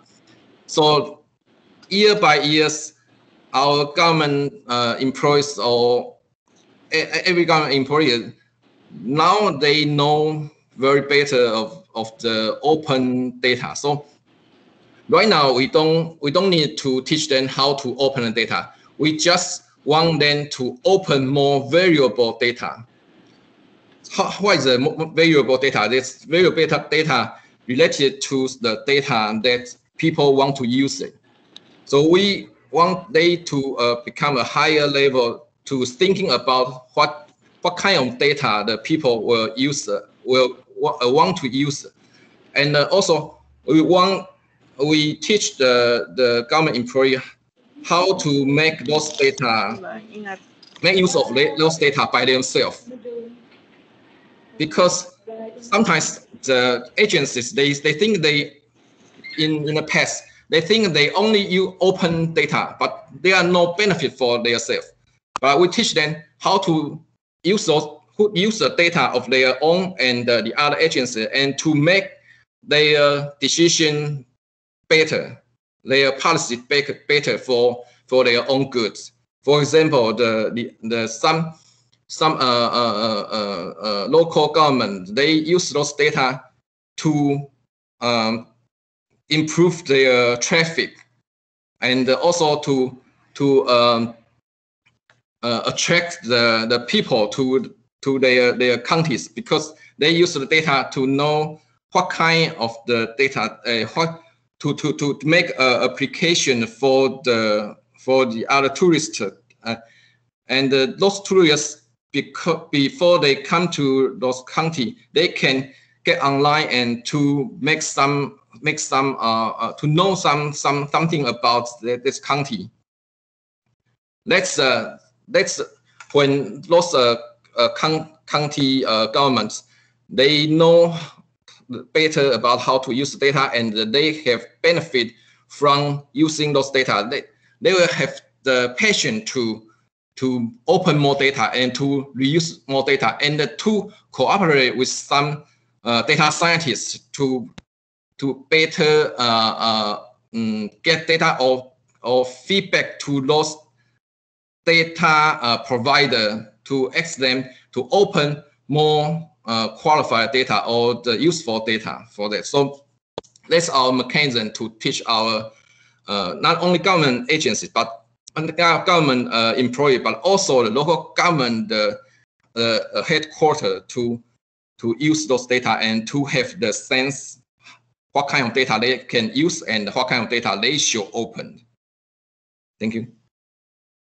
Thank you, Ken. So we do help those government officials, both at the local level and the central level, to help them, if they need, more skills or knowledge. Okay, there's another question. It's to David. How do you keep citizens interested in using government open data? What initiatives do you provide? Do you get it? David, you can? Okay, here. With the current progress of information technology, each app is also flourishing. Every government performance is related to its citizens, and the variety of data has the value to use. The government is not only providing data that people may be interested in, but also ponder which data can offer as much as possible. There's following are two situations where people will pay attention to government data. First, the data is which closely related to lives. For example, GIS data, weather prediction, traffic, transportation, investment, and money management that we mentioned before. Lots of professional development can invent many value-added applications through websites or add traffic to apps. And conceivers can earn money by developing their creativity.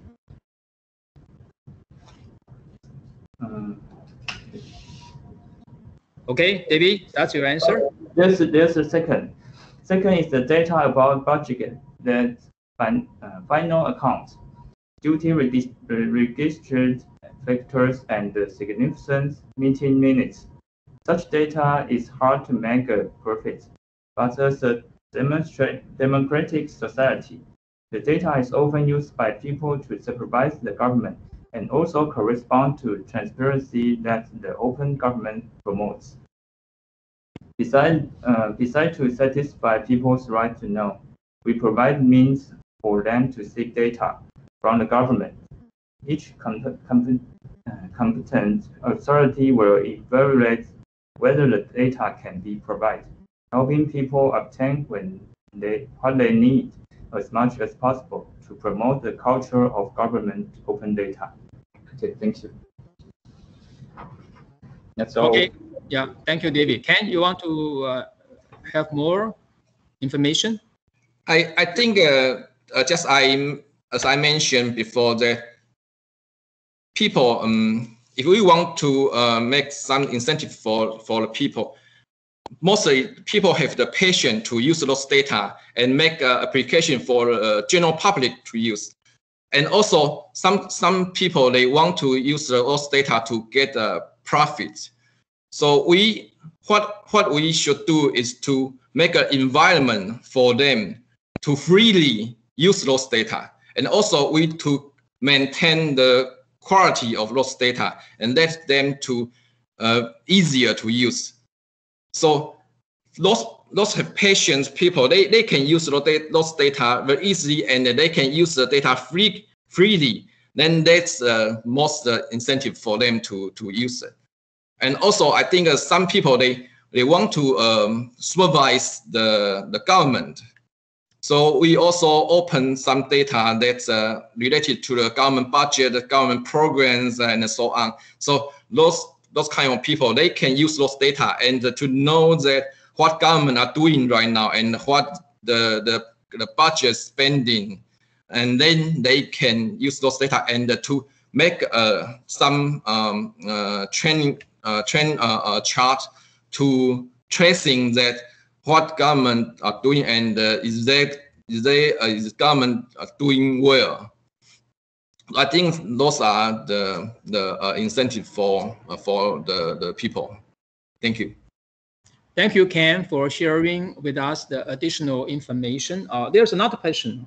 What are the safety and the security measures that these open data sites and the applications have to protect the personal information?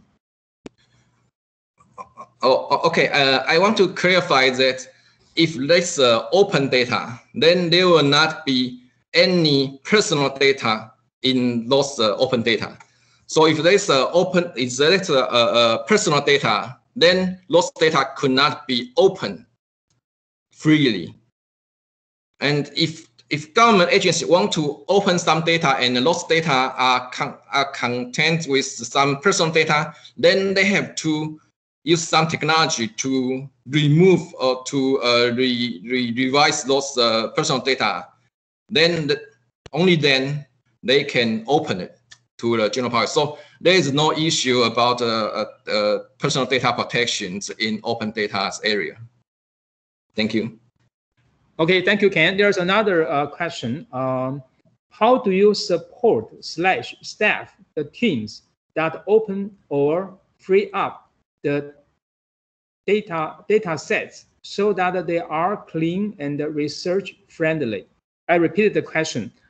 How do you support / staff the teams that that open or free up the data sets so that they are clean and research friendly? Do you get it? Kind of. I try to explain, but if not quick to the point, then you can correct me. For those data, actually we mentioned that open data, we only have fields right now. It's open government data. So about the open government data, we only have to teach or to help our government agency to open those data. And if they want to open, then we have a regulation and some guideline for them to make sure their data is in some format, regular format, and they have the correct metadata. So we have two mechanisms. First one is the automatic mechanism that we can automatically check if the metadata is correct, and also to check the content of the open data is in the correct format and fits the metadata they describe. And the other kind of mechanism is we use personal review, because some data, when they say the data change frequently or change maybe 5 minutes or 1 day, then we will use the people to check if the change frequent is really 3 minutes or 1 day, and to make sure those kind of if we can use the automatic way to check, then we use the people to check, and to make sure those data they really have maintained their frequency and maintain their quality. So I don't know if I answered the question. No problem, Ken. I know you tried your best. Since this session will last only until 11:10, so I think we have time to allow maybe 2 more questions. There's another question. What are the best practices of Taiwan in managing data / storage of data that they can share with other countries, especially the Philippines? Do you get it? I'm sorry, could you? Okay, I repeated the question. Yeah. What are the best practices of Taiwan in managing data / storage of data that they can share with other countries, especially the Philippines? So how you can share, the best practice in Taiwan in managing data and the data storage? Yeah. Okay, that's not easy to respond. I think a mechanism is the very important way. I can share you 1 slide if it's okay. Please let me share my slides.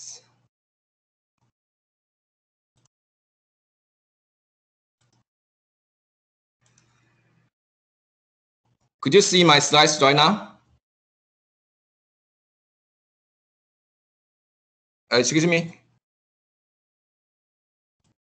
Yes, we can see. Go ahead. Okay, this is a mechanism.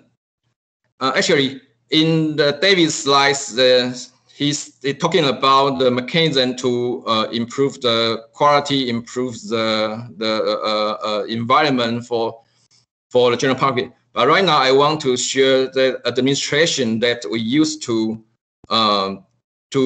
maintain or to ask our government to open the data or to make better use of their data. There is 2 levels of this advisory committee. In the top level, it's led by a CIO, and it consists of some ministries, the levels, high level ministers. And the second level is conducted by every ministries. And these 2 kind of advisory committee, they in charge of something. In the top level, they have some regulation and guideline for the nationwide and for every ministry. And for the ministry levels advisory committee, they in charge of what kind of open data and what kind of feedback from the people they should take care. So we think this committee, no matter it's a top level or second level, in this committee, at least 1/3 of the members have to come from the public, the scholar or the expert from the general public. That make this decision, the open data decision, not biased toward the government. They will consider about the needs of the people. I think this mechanism is very important for our government open data to really share the data the people want, and also to make the better decision about what kind of mechanism they should improve their data and to promote the reuse of the data. So I think this kind of advisory committees is what I want to share to Philippines, and maybe you can start from form this kind of advisory committees and to make some regulations or the guidelines for your other ministries. And I want to share that. Can you see this portal? Yes. Yes. Okay. In this portal, this is our government open data portal, and in English version about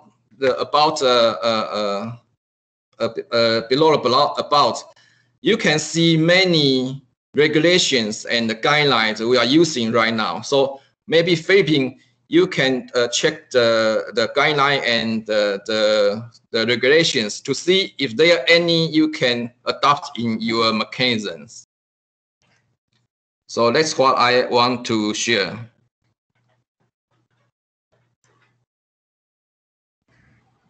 Okay. Yeah, thank you. Thank you, Ken. Thank you, David. Since now it's already 11 past 11, so now we are moving on to the next session, session 4. I think originally we planned to have a short break. It's 5-minute break, but I think now we'll skip the break. We'll go directly to session 4. And so Lulu, are you there? Okay. Yes, I'm here. Okay, the session 4 is the success of open government policy lies in the collaboration between the public and the private sectors. So therefore, in this session, we will listen from the private sector's perspective. The first speaker is Ms. Lulu Gen, Deputy Executive Chief Officer of the Open Culture Foundation. Lulu will introduce her foundation and talk about how civil society opens the government through the OGP, Open Government Policy process. Lulu, now the floor is yours. Okay. First, I make apology because my kid is doing a daily exercise on the roof just top of me, so you may hear some weird sound. It's like he's doing the activities. Sorry about that first. And then now I'm opening my slide. Sorry.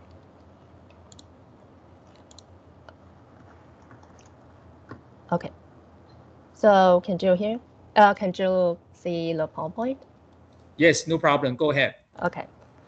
Okay. Hi everyone. I'm Lulu Ken, and it's my pleasure to be here and share my experience during the OGP process in Taiwan. So first, what our foundation is doing. Actually, Open Culture Foundation is forming by open tech communities in Taiwan, and we have 3 core values, which is open source, open data, and open government. And based on these 3 core values, we also take a lot of the works about the issues of internet freedom, privacy, and security. And since 2016, Open Culture Foundation started to actively involve in this open government issue. During that year, we take a whole year research and publish the Taiwan Open Government Report. And in the same year, we also attend the OGP Summit in Paris with our community partners. And then also in 2018 and 2019, we also attended OGP Summit with community partner as a civil society delegation. So actually, in our past experience, we feel that traditionally, interaction between civil society and the government actually is not that good. The graphic here showing the common bad root that people feel something needs to be changed and they give requests and demand government to do it. But when government receives the pressure, they will back to their team and do the inner discussion and generate a lot of plans. but those plans may not fit what people need. So people is not satisfied and get angry about government. But for government employees, they already work so hard to generate plans, so they feel very frustrated about why they still be blamed. So what if there's another civil society and government interaction, such as when government saying, oh, I want to initiate or update a service, maybe they open a chance to people, allow people say, oh, this is what problem we face, or we need what kind of function. So before any actual plan is made, civil society and government maybe can come together, sit down and think the plan together. So in my point of view, I think before addressing any plan is the key. I will use the tax system upgrade as a case to demonstrate what I mean. So in this slide, you can see there's a guy called Zhuo Zhiyuan.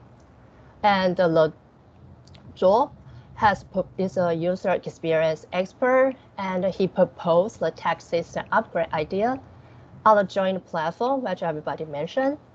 And his proposal gets so many support because honestly, the old tax system and website in Taiwan is really terrible. It's nearly not good to use. So his proposal is passed, and surprisingly, Minister of Finance in Taiwan think if the Zhuo got so many great ideas, maybe we can ask him how to upgrade our tax system. So Minister of Finance directly invite Zhuo, and under Audrey's office help, both of them together hold a 4-month co-creation meeting and a free workshop. All those processes, including all kinds of multi-stakeholders, including government employee who take care of the tax system, and the general public, general user as citizen, and also the expert like user experience and user interface designer, all together come to discuss what is really needed. So I think they really done some 3 things very good. That first, they direct as user. Second, they identify what is really problem. And third, the generate solution by all multi-stakeholder from both government side and the civil society side.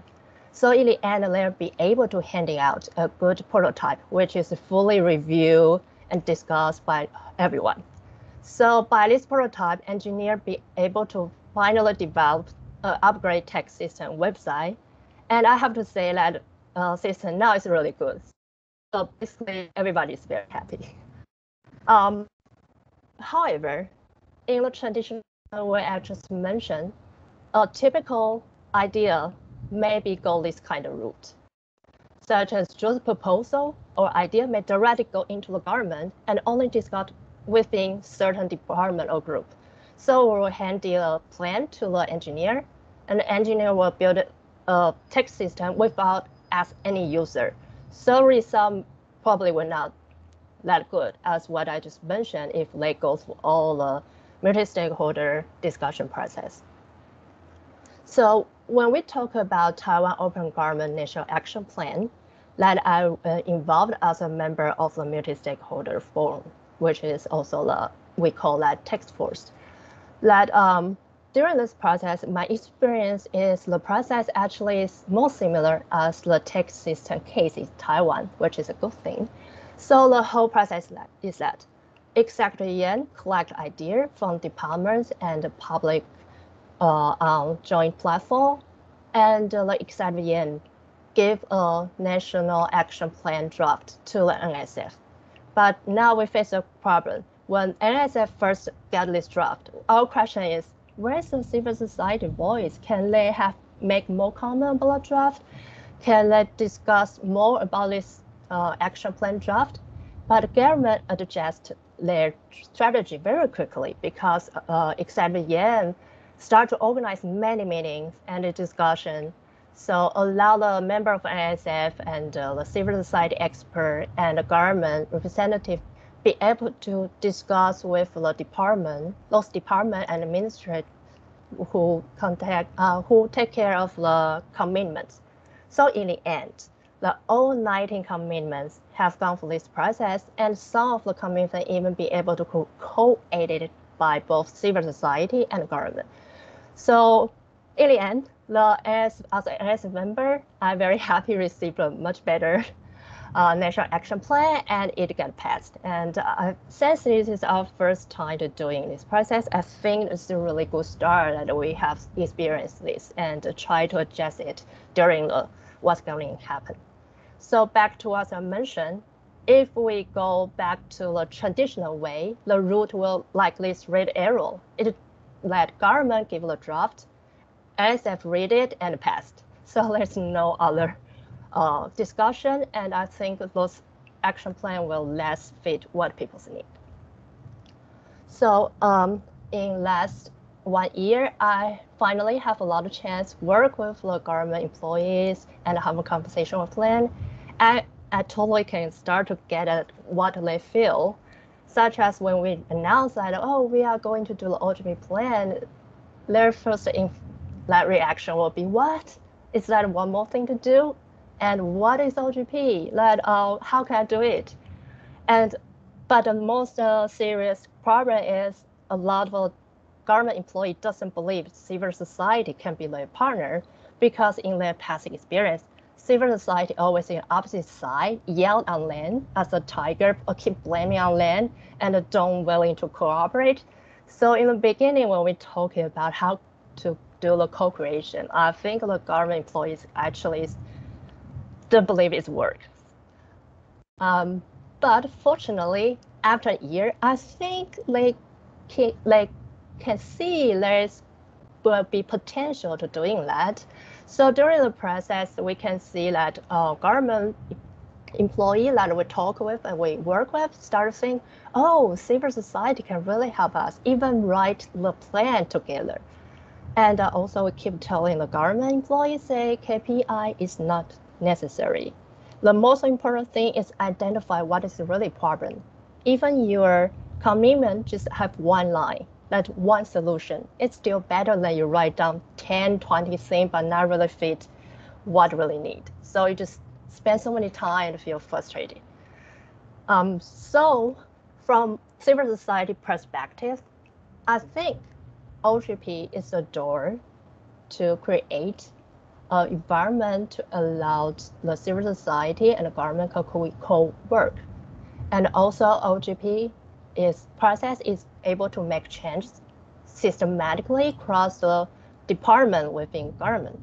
Because before, when Taiwan talking about open government, open data, it's always conduct in this department do their own thing, that department do their own thing. But under this OGP process, finally, those departments can see what each other is doing and try to learn from each other. And the third thing is, since OGP is a global methodology, that we are be able to exchange experience with our international partner by using the same language. And the last thing, I think the most important thing is OGP, the purpose of OGP for me is not achieve the commitment perfectly. The purpose of OGP is use this process to start to change the culture and dynamic between civil society and government, so we can have a better route to form what is service fit to government and the general public. And I really hope this cultural change can be long-term when we conduct this OGP in the next 3 years. So this is kind of my conclusion about the major point I found during this OGP process. And beside the government part, I already mentioned that last 2 points actually is about my observation from the civil society side. Actually, in the beginning, civil society in Taiwan is not willing to involve in OGP that much as what we hope. There's many reasons. One reason is not too few people and too few organizations know what is OGP, so they don't know why they have to join. And the second, that a lot of NGO in Taiwan is very small. They don't have enough resource or enough staff to join the OGP process or follow the OGP process. And the third one, I think is also a very important one, is that most civil society organizations have to deal with too many urgent frontline issues. So when I talk with them, they say just OGP seems too idealistic. It's just too slow to make change. So they're not sure if they have to involve it. But I would not say OGP or open government is only answer to make the society move forward. But I really hope during this process, we can let government understand you don't need eager to generate plans. Maybe we can talk first. So when we have a plan, that will be a good plan. So you don't need, the government don't need to keep doing things, but people still not satisfied. So in my opinion, I will think the government can sometimes stop and ask what is really need. And for civil society side, I will also hope they will think another way to work with government instead of just demand what they should do. So we also work for a lot of civil society group here. They're willing to be the partner of the government to work together. So I think this OGP process is a good learning process from both government and civil society. So this is my brief sharing, and I look forward like everybody's feedback later. Thank you, Lulu. Thank you very much for your very lively and informative presentation. Please stay with us because later we are going to have the QA, so don't leave. And I can assure you that as a government employee, I'm very willing to work together with Open Culture Foundation. And now let me invite the second speaker. The second presentation is Taiwan's digital transformation development and the use cases. The speaker is Mr. Chris Hong, Deputy Director General and Industry Consultant of the Institute for Information Industry, or III. III is the leading organization in Taiwan to promote information communication technology innovation and applications in Taiwan, and to assist in the development of the digital economy. Now let's welcome Chris. Chris, please go ahead. Yes, thank you, Mr. Ambassador Xu, and hello, Undersecretary Avalon, and all the ladies and gentlemen there. I try to share my slides.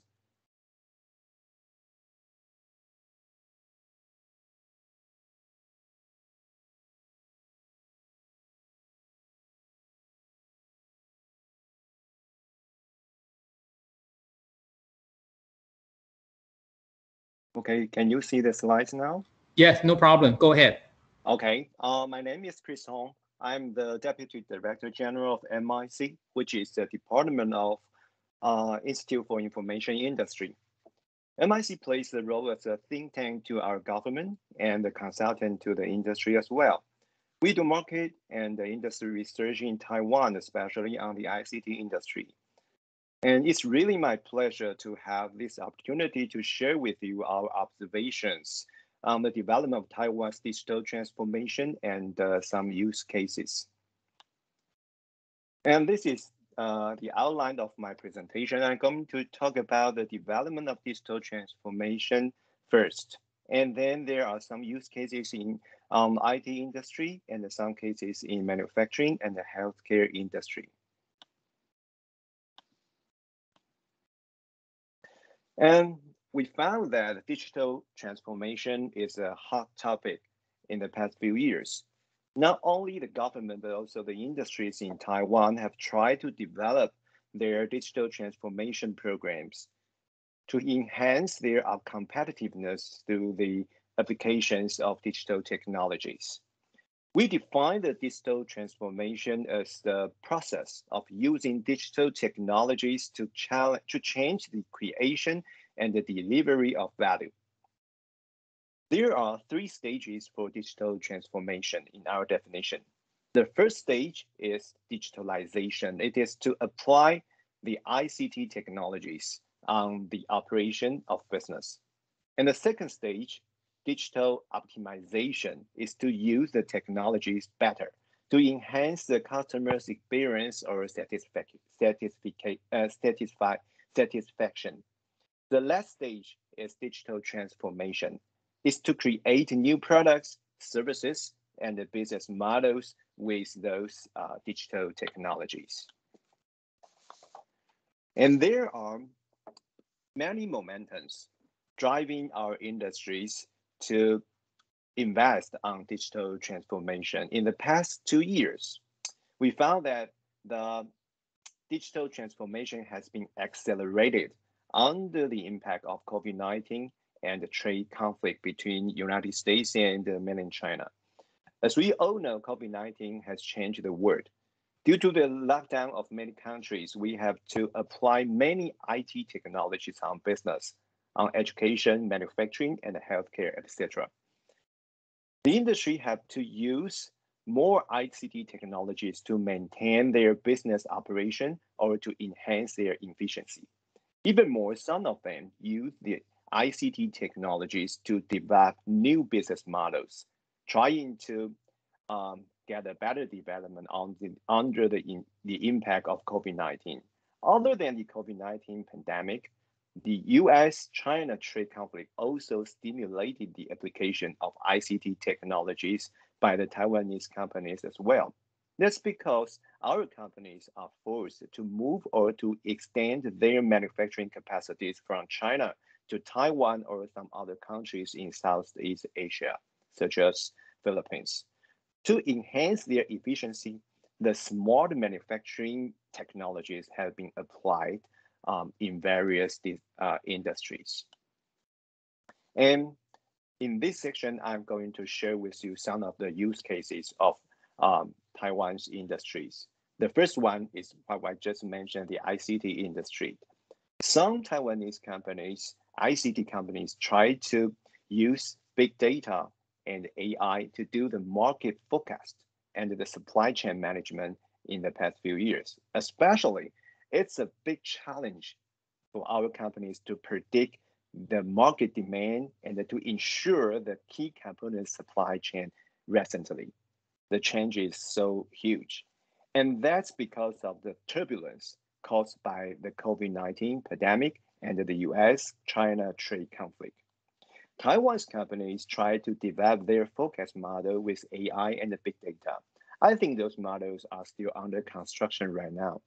But to deal with the dynamic of the market, Taiwanese ICT companies will keep developing those models in the future. And the second one is another application of ICT technologies by Taiwan's companies. Not only the technologies applied on business operation, the industry also applied various technology on their manufacturing and the logistics to enhance their production efficiency. For example, they use automated optical inspection, we call AOI technology, on the PCBA inspections. It increased the accuracy of inspection and the efficiency as well.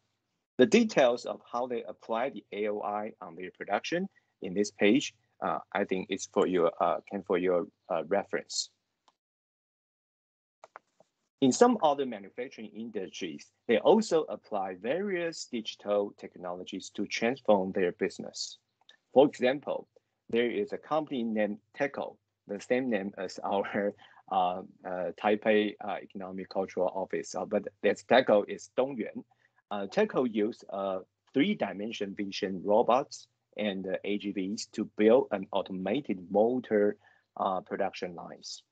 Other than that, TECO also established an intelligent and flexible production line. They connect and integrate the information from ERP, MES, and various manufacturing equipment. The efficiency has been increased significantly, as you can see in the right side of this slide. And healthcare industry also adopt ICT technologies aggressively in the past few years. The hospitals use the digital technologies to assist the medical treatment and to improve their efficiency. For example, in the right-hand side, you can see that the Taipei Medical University Hospital use medical imaging technology to develop surgical recording equipment to record the entire operation process. They also introduced AI to assist on marking organs during the operation. And the surgical image education platform is applied to conduct surgical simulation training as well. And not only the cases we just mentioned on ICT, manufacturing, and the healthcare industry, almost all industries in Taiwan pay a lot of attention on digital transformation, from B2C to B2B or even B2G businesses. We see many industries get involved in digital transformation. It's not only because of the impact of COVID-19 and the US-China trade conflict, it's because of the benefit that digital transformation can create. We believe it's a long-term trend. The ICT technology has been gradually penetrated into people's life. Once people experience the benefit of digital technologies, they will continue to use them. It's not only a supply push issue, but also it's a demand pool for digital transformation in Taiwan. So, of course, we believe it's not easy to promote and to implement the digital transformation. There still are some obstacles. One is the cross-domain cooperation between different industries. Another one is the cultural shocks caused by the changes from introducing digital technologies to the companies or even the societies. And we found most of the obstacles come from people's mindset.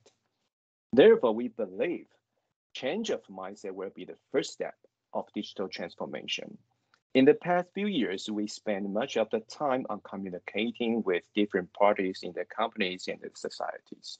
Once they have the same goal, we have the same goal, share the same vision, I think things can be much more easier.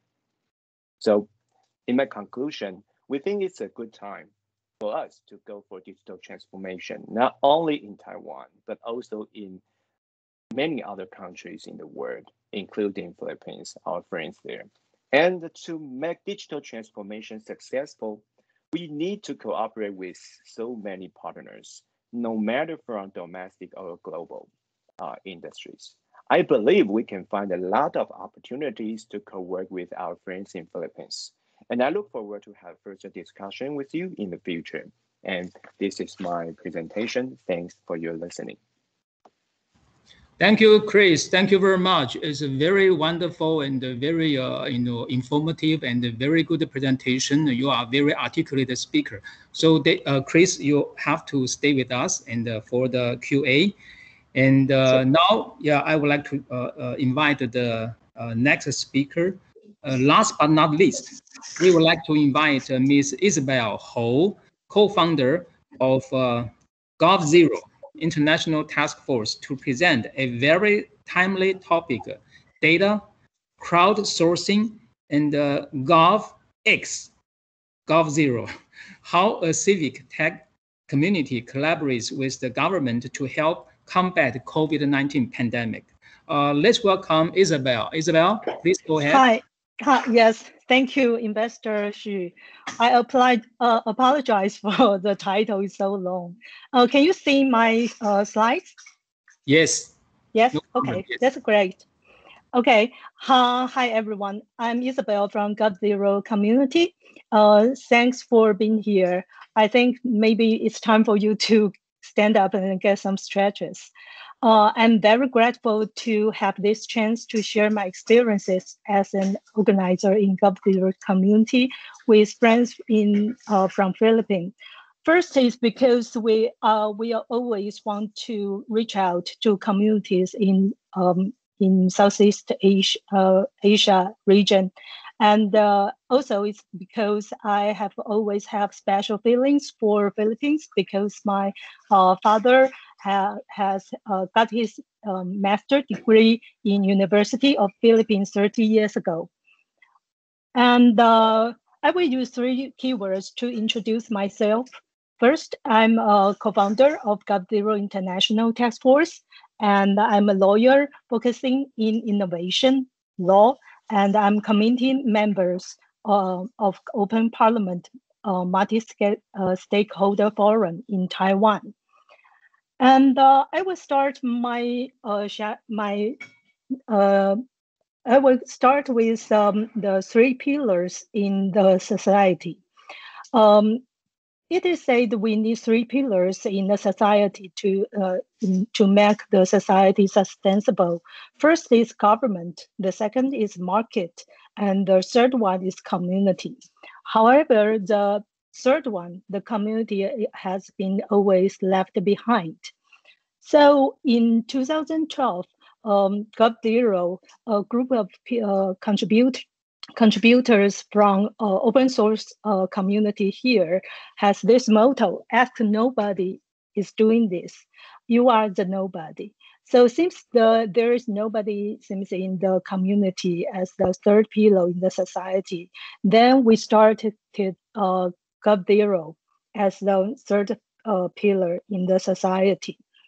The GovZero community aims to use technology in interest of the public good, allowing citizens easy access to vital information and the power to shape the civil society. We replace O in Gov with zero, so it has this use internet and digital thinkings to change the society and maybe the government. In a recent survey we did from our contributors, the keywords of GovZero community is collaboration, open source, cross-domain, and hands-on. So the formula in GovZero society is in community is open source plus cross-domain plus hands-on or activism equal GovZero collaborations. So how do we do this? It started in 2012 with the first GovZero hackathons. There are almost 100 persons there. And the first project is about government budget visualization. You can see there is a small and a big bubble circles in on the pages. The smaller one means the smallest amount of government budget, and the bigger one are bigger amount of government budgets. So people can understand and realize how much is spent and the rations of government budget is spent. And after 9 years, we have already held 44 hackathons, and we have over 10,000 participants in Slack channel, and we have more than 700 proposals. And here is the project owned by Audrey Tang, who is the contributors in the government too.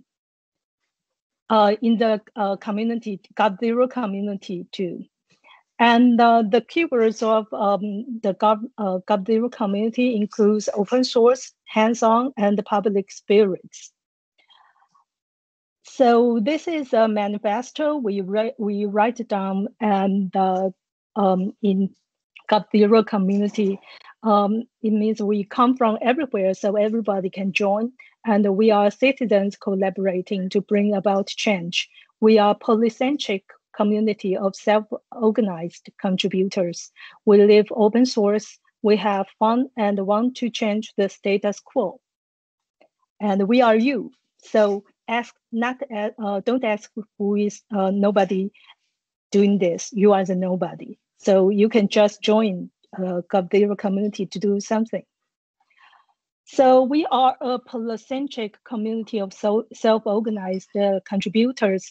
You can see there are many symbols or marks in this big circle. So it means different projects in the community, and each project has their own owners, and is not controlled by other participants. Everyone in the community can propose their ideas and start their own projects and invite people to join their projects. And the participants in the projects can decide their own governance. But even we don't control each other, there is no hierarchy. GovZero contributors share the same value and have the same norm, and also use the same tools to communicate together. You can see the value we share includes open source, activism, transparency, equal, liberal, self-organized, polycentric, and also fun. You can see some of these values are brought into the government by Audrey when he became the digital minister. And so there are more than 10,000 Slack users or participants in GovZero. In the COVID-19, during the COVID-19 pandemic, this May, we have 700 new participants, over 900 collaborators or contributors, and we started 15 new projects in 1 month. So you can see the the power of polycentric or self-organized community is very powerful and overwhelming. So next, I'm going to share three projects to show how we collaborate together. And the first one is a mask map. You have seen this just mentioned by Audrey. And the communication are all happened in the GovZero Slack. So there is an engineer start his own map. And someone in the Slack said, yes, I am do something alike, similar. But the engineer find out he got a bill of 20,000 US dollars from the Google because he used Google Map services, and then he's quite surprised because he thinks the amount is of bill is in New Taiwan dollars. However, it's not in US dollars. And then Audrey come to act as the coordinator to open up necessary data from the GovZero community, from the government to GovZero community. So the people in the community started to work on their projects and waiting for the data to come in. So they work around the clock for 2 days, and many different all these communications have happened, and collaboration happened in GovZero Slack. So after the data was open, many contributors developed different forms of websites, application, and visualization. And after it's over 100 in total. And this is what happened last year. So you can see open data from the government, and the GovZero contributor analyze, visualize, and doing service design with the open data. It becomes apps and websites for the public. And the next one is 1922 contact tracing system. Designed this year, deployed this year. It's an implication of GovZero contact tracing app by the government and private companies. So it's an idea proposed and it's discussed in the GovZero community with Audrey, and the Audrey bring back the architecture and the ideas back to the government and find someone to deploy the apps to integrate all the resources needed to realize the idea. And it becomes a 1922 contact tracing system, which is very helpful in combating COVID-19. And the next one is the integration platform. Because transparency and accurate information will help each individual make the right decision to protect himself during pandemic. And so information is very important. So the GovZero, many contributors in the GovZero community started to aggregate informations. We aggregated these informations into one website or one HackMD. It includes vaccine information, and it includes relief fund information, and it includes labor guidelines from the government, and we translate it into different languages. And also we have these debunking rumors sections, have blindfold to, you can ask and fact check the information you got in the line. And also there are some good life under COVID-19 sections, which includes online mental health services platform. It provides information for people to find the mental health services. And also we have this GovZero vegetable boxes information. You can just order the foods or the vegetables or you need online. And also this is a vaccine information. You can find the COVID-19 vaccine you need with the map.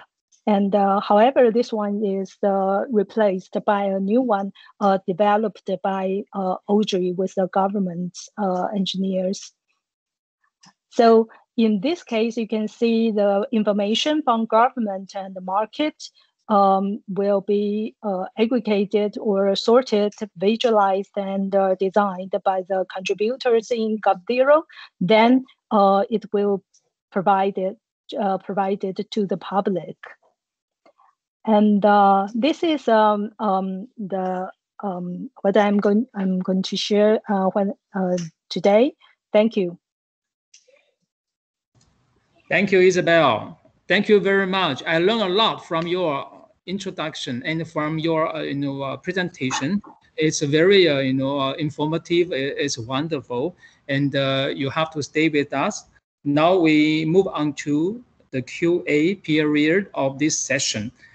Since we already use more time than originally planned, so I would like to make an announcement that this session will come to an end until 12:20, because I already saw several questions on Slido, and so without further ado, I will ask the first question. Okay, the first question is for Lulu. Lulu, are you there? Lulu? Hi. Okay, you are there. Okay, this question is for you. How can the government sector first remodel its approach to achieve a more modernized and engaging consultative process with the CSOs? I guess it's civil society organizations. Mm-hmm. So Lulu, do you get it? Yes. Okay, go ahead. Yeah. Actually, this remodel is not only can be done by government only. I think it's civil society and government have to learn each other. And I saw another question is about like also how to empower government, how to empower civil society. And I think it is also similar that these two sides should be come together, talk. And I think the most important is how to open the door. That the first step is most important. And many things we don't know how to do because we never have a chance to talk with the government employee. That we may able to propose the idea on joint platform, but we may not be able to directly talk with the government employee because after I talk to them, I will think, oh, my idea is just too idealistic because within the government system, there's a many limit. I never know. So what I propose may not fit government can do, but what government propose may not fit what user need. So I think how to remodel or how to empower both sides is to find the door which can open for both sides to talk. But it's not that easy that if the civil society coming, and if you just put the government people and the civil society people sit together, sometimes make disaster and nothing will accomplish.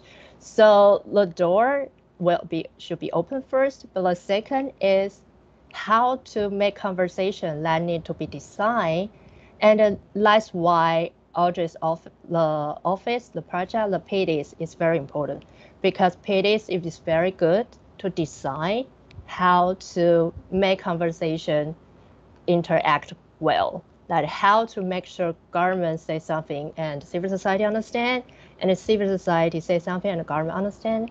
Because during the process, I heard a lot of government employees say they try to do this kind of conversation. They call the people come, have a meeting, but those people doesn't want to talk. They want just yell on each other and blame on the government employees. They just don't believe that works. So I just introduce them and say, hey, you can go ask PDIS to help you to design what is good conversation meeting. So I would say first open the door, but second, you need to have a methodology to make both side conversation can going well. And I think this is also a very professional field that to dealing with this multi-stakeholder opinions. Okay, thank you, Lulu. I think both the government employee and also the civil society group, both they have to do their homework first. Then they can be on the same page. Then they can have a very good dialogue and working together. And to be fair to Lulu, Chris, and Isabel, and Chris, are you there? Now I have a question for you. Yes, please. Okay, Chris. How does the manufacturing industry adapt with the manpower and the cost increases as a result of the changes in customer orders from volume production to small volume, large variety production? Thank you. Thank you for the question. I think this is very practical questions, because we see a lot of companies are dealing with these kind of issues. And as you can see that the type of the production moved from the mass production to the small volume, large variety type. So I think smart manufacturing is one of the answers. And when the production moved from the mass production to so-called small volume, large variety, and I think the efficiency and the flexibility of production the production line are more important than before. Not only to make the machines to be automatic, but also we have to make the machines more smart and to be smart. And we can apply the artificial intelligence technologies and the Internet of Things and data technologies on the small manufacturing field. And as you can see in the case of Dongyuan Taco, and it's a great example, and they use those kind of technologies to change their type of production. And there is another typical example in Taiwan. We all know that the major foundry company, TSMC, they use a lot of the kind of technologies to deal with the new type of production. So I hope the answer can fit in your questions. Thank you. Okay, thank you, Chris. Now we have a question for Isabel. Okay, can a 1922 contact tracing system be replicated in the Philippines? How? I use this system every time I enter in any shops or offices. It's only 5. Okay. The other say I don't understand what's the 5 whole safe. 5 seconds. Signal, yeah, something like that. Yeah. Yes. So, yeah. Because it takes 5 seconds to scan the QR QR code and got the link and sent out the message. I'm not sure it can be deployed in Philippines because it needs cooperations from the telecom companies. But the architectures are, yeah, I think you can try it, but it's not open sourced because it's deployed in the by the government. So, at the beginning, the engineers in GovZero community, they want to deploy the idea or the idea or architecture by themselves. So yeah, I think it could be deployed, yeah, by someone if there are someone in Philippines wants to do that. I think the community in Taiwan and also Audrey will be very glad to help. Yeah, to find out if we can do anything to help. Okay, thank you, Isabel. Thank Lulu. you. Next question is for Lulu. Do CSOs, civil society organizations, co-implement and monitor the implementation of OGP NAPs in Taiwan? If yes, how do CSOs monitor government with regard to NAP commitments? You got it, Lulu? Yes, I got it. But this is a really good question because for now, we just accomplished the first step of OGP process, that we have a national action plan, which is discussed by civil society, representative, and government. But the monitoring indeed is next very task. It's a very difficult task because everyone's asking that a civil society member of NSF keep always asking about, okay, now the action plan is published. Government start to conduct it. So how do we monitor it? This is indeed a good question. So oral during the discussion, but I will say that OGP have their own functions, such as they have an independent review mechanism. Although Taiwan is not a member of OGP yet, so we are not able to directly apply that. But the idea is that government and the civil society may have to pay to support, to give out the half of a budget to form a special grant. The special grant should hire a third-party researcher to do the assessment about how this commitment doing. So the monitoring, which is very powerful, is conducting the similar process of what OGP require, that each country have to conduct independent review mechanism. So that is next step, what monitoring can do. But we don't want to see result after assessment. We wanted to able to have also suggestion during the process. So when we see the problem, if we can quickly feedback to the government, they can fix the problem quicker, rather than in the end they get better score. I don't think that everyone wanted to see that. But how to make that suggestion quickly enough in time, that I would say is still under the discussion. And we were also willing to hear experience from the Philippines partner, because I think you already conduct the OGP process more than one time. Yes, so maybe you also can provide us a tip. Well, how can we do the monitoring during the process? During the process, not wait until the review done. Yeah. Thank you, Lulu. Chris, next question is for you. What advice would you give to a country that wants to push for digital transformation but has a low rate of technological adoption? Okay, I saw that question. Thank you. And this is a very good question. And I think the key is on the user experience. And when people get the benefit from those technologies, they will be excited to use them as long as they can. So I think the major point is not a supply push only and not the government's promotion only. I think for the government should do what government should do is to build up a good infrastructure for those technologies to be applied.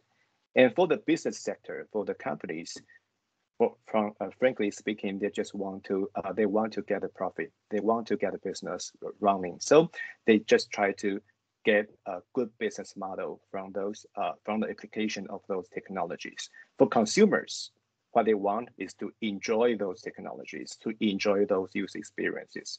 So I think we try to think that kind of question is not only from the push or promotion from the industry side or just the government side, but it's very important for the consumer to build up good user experience in that kind of applications. So this is my answer. Thank you. Thank you very much, Chris. Isabel, next question is for you. Who approves or validates? Okay, who approves or validates the data sets / information that get uploaded in the GovZero platform? Thank you.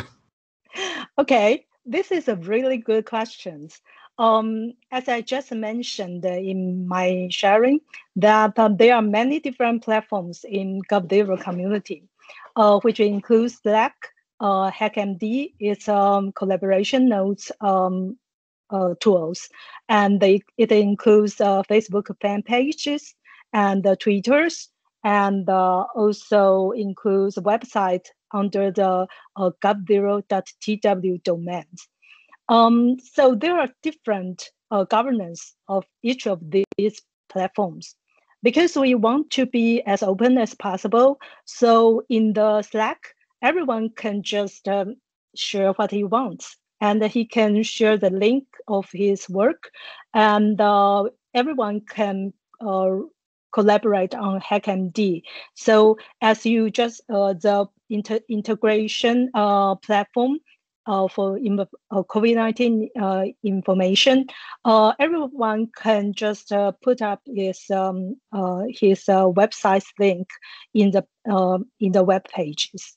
So this is the as open as possible, but there are some which needs approval of the team, the management team, just like Facebook fan pages, and also just like the Twitters, and if you want to put your projects under the domain of govzero.tw, there will be, you need to go through some processes, and these processes are determined by the small group of people who are in charge in these different platforms, and the member of each government management team in each platform are different. So we want to be as polycentric as possible. Yeah. Okay, thank you very much, Isabel. And okay, last question. Anyone can answer this question. I mean, either one of you, Lulu, Chris, and Isabel. Do you incentivize people who can provide solutions to a societal provided or who have contributed positively to the government? Do you get the question? I'll repeat it. Do you incentivize people who can provide solutions to a societal provided or who have contributed positively to the government? Who would be the volunteer to answer this question? Yeah, maybe I can share my experiences in GovZero community. I'm not sure. I just did I mention there are 99.9% of GovZero contributors are volunteers. Actually, we have only two full-time staff in the whole community. So we do not provide monetary incentive to the contributors. However, we provide spaces for them to collaborate with other contributors, and we provide we organize the events like hackathons as easy to participant and as much fun as possible, and we want to make sure we try our best to make our contributors to feel meaningful when they contribute. So I think these are incentives for the contributors to stay in the community. It's not monetary rewards, but it's you can have fun and you can feel meaningful, and so you can find someone to collaborate together. And actually, among our surveys, many of the contributors in the community said they find their partners for lifetime in the community, because they just think it's great to have partners to change the society together. Thank you very much. Thank you, Isabel. I don't know whether Lulu or Chris would like to make additional comments. It's up to you. Lulu? Yeah, because I'm capacity incentive, because I think the people in civil society generally have the basic incentive is that we want the society better, and we want a better life. But the OCF as a foundation acting as a little bit different as other organization is that our main job actually supporting community such as GovZero. So for us, like we will see if anyone want to contribute to the world, to the society, to any stakeholder, if their idea is open and like open source or they're willing to open data, like OCF, our job is just supporting them to do their job good. So in my perspective, like as a foundation, I not be able to solve all the problems. But if anyone on the society, even from the government side, even from the private company side, they want to solve the problem, we are the one willing to support them like fully hard, like by discuss with them what can do best, and such as some tech force in GovZero or project in GovZero, we provide administration support because they may not have enough people to doing that. So I think each group, each person have different role. They may not directly contribute to the issue, but everyone can do what they can do, such as maybe we will not solve the issue directly, but we can support in it. So I think in the end, everyone just want to have a better life. Yeah. Okay, this is my what I can add. Okay, Chris, any more comments or no? No, I don't have any further comment for this question. Thank you. Okay, before we adjourn this online conference, I know Undersecretary Ablang, you are still there. Are you there, Chris? Okay, maybe Undersecretary Ablang already left. But anyway, yes, I'm here, Mr. Ambassador. Okay, thank you so much. Yeah, would you like to say something before we adjourn this online conference, please? Oh, I am internally grateful to TECO and to you, Ambassador Xu, for helping us organize this. I learned a lot since 9 o'clock from my discussion with Minister Tang, all the way up to the discussions of our CSO friends there in Taiwan. Lulu, thank you. Isabel, thank you. Mr. Chen, thank you so much for sharing your learnings. I'm pretty sure my colleagues from OGP here also learned because of the questions. There's just so many questions. Thank you for answering them. Thank you very much, Undersecretary Blanc. And I also would like to thank Minister Audrey Tang and also Undersecretary Blanc, and also all the speakers, including the speakers from our National Development Council, and also Lulu, Chris, and Isabel. I think today's meeting is only, like a matchmaker. I hope that through this online meeting, If in the future our Filipino friends, would like to, work together with the civil society organization in Taiwan, and I think you can go through, Secretary Aplang's office and also my office. We will be happy to matchmake, the civil societies and organization, both in Taiwan and in the Philippines, since we are very close neighbor. And I do hope that this is just a beginning. I think open society government is very important. I believe open society has no enemy. So, but this culture, takes time to cultivate. So even I'm a layman of open government, but I know it's very important. So, I would like to say again, I'm very grateful to all the participants, to all the speakers, and to the minister, to the undersecretary. And I hope to see you in the future again, either online or physically. Thank you very much. Now I announce the adjournment of today's online conference. Thank you, everyone. Take care. Thank you. Thank you. Bye-bye. Bye-bye. Thank you. Bye. Bye-bye. Thank you. Thank you, Ambassador. Thank Have a you. good one. One second. A group photo. 1 second. Don't go. Oh, yeah. A photo. Okay.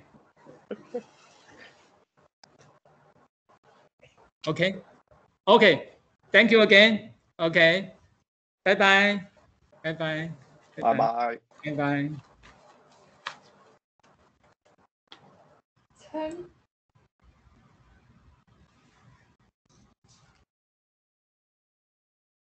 Thank you, Chris.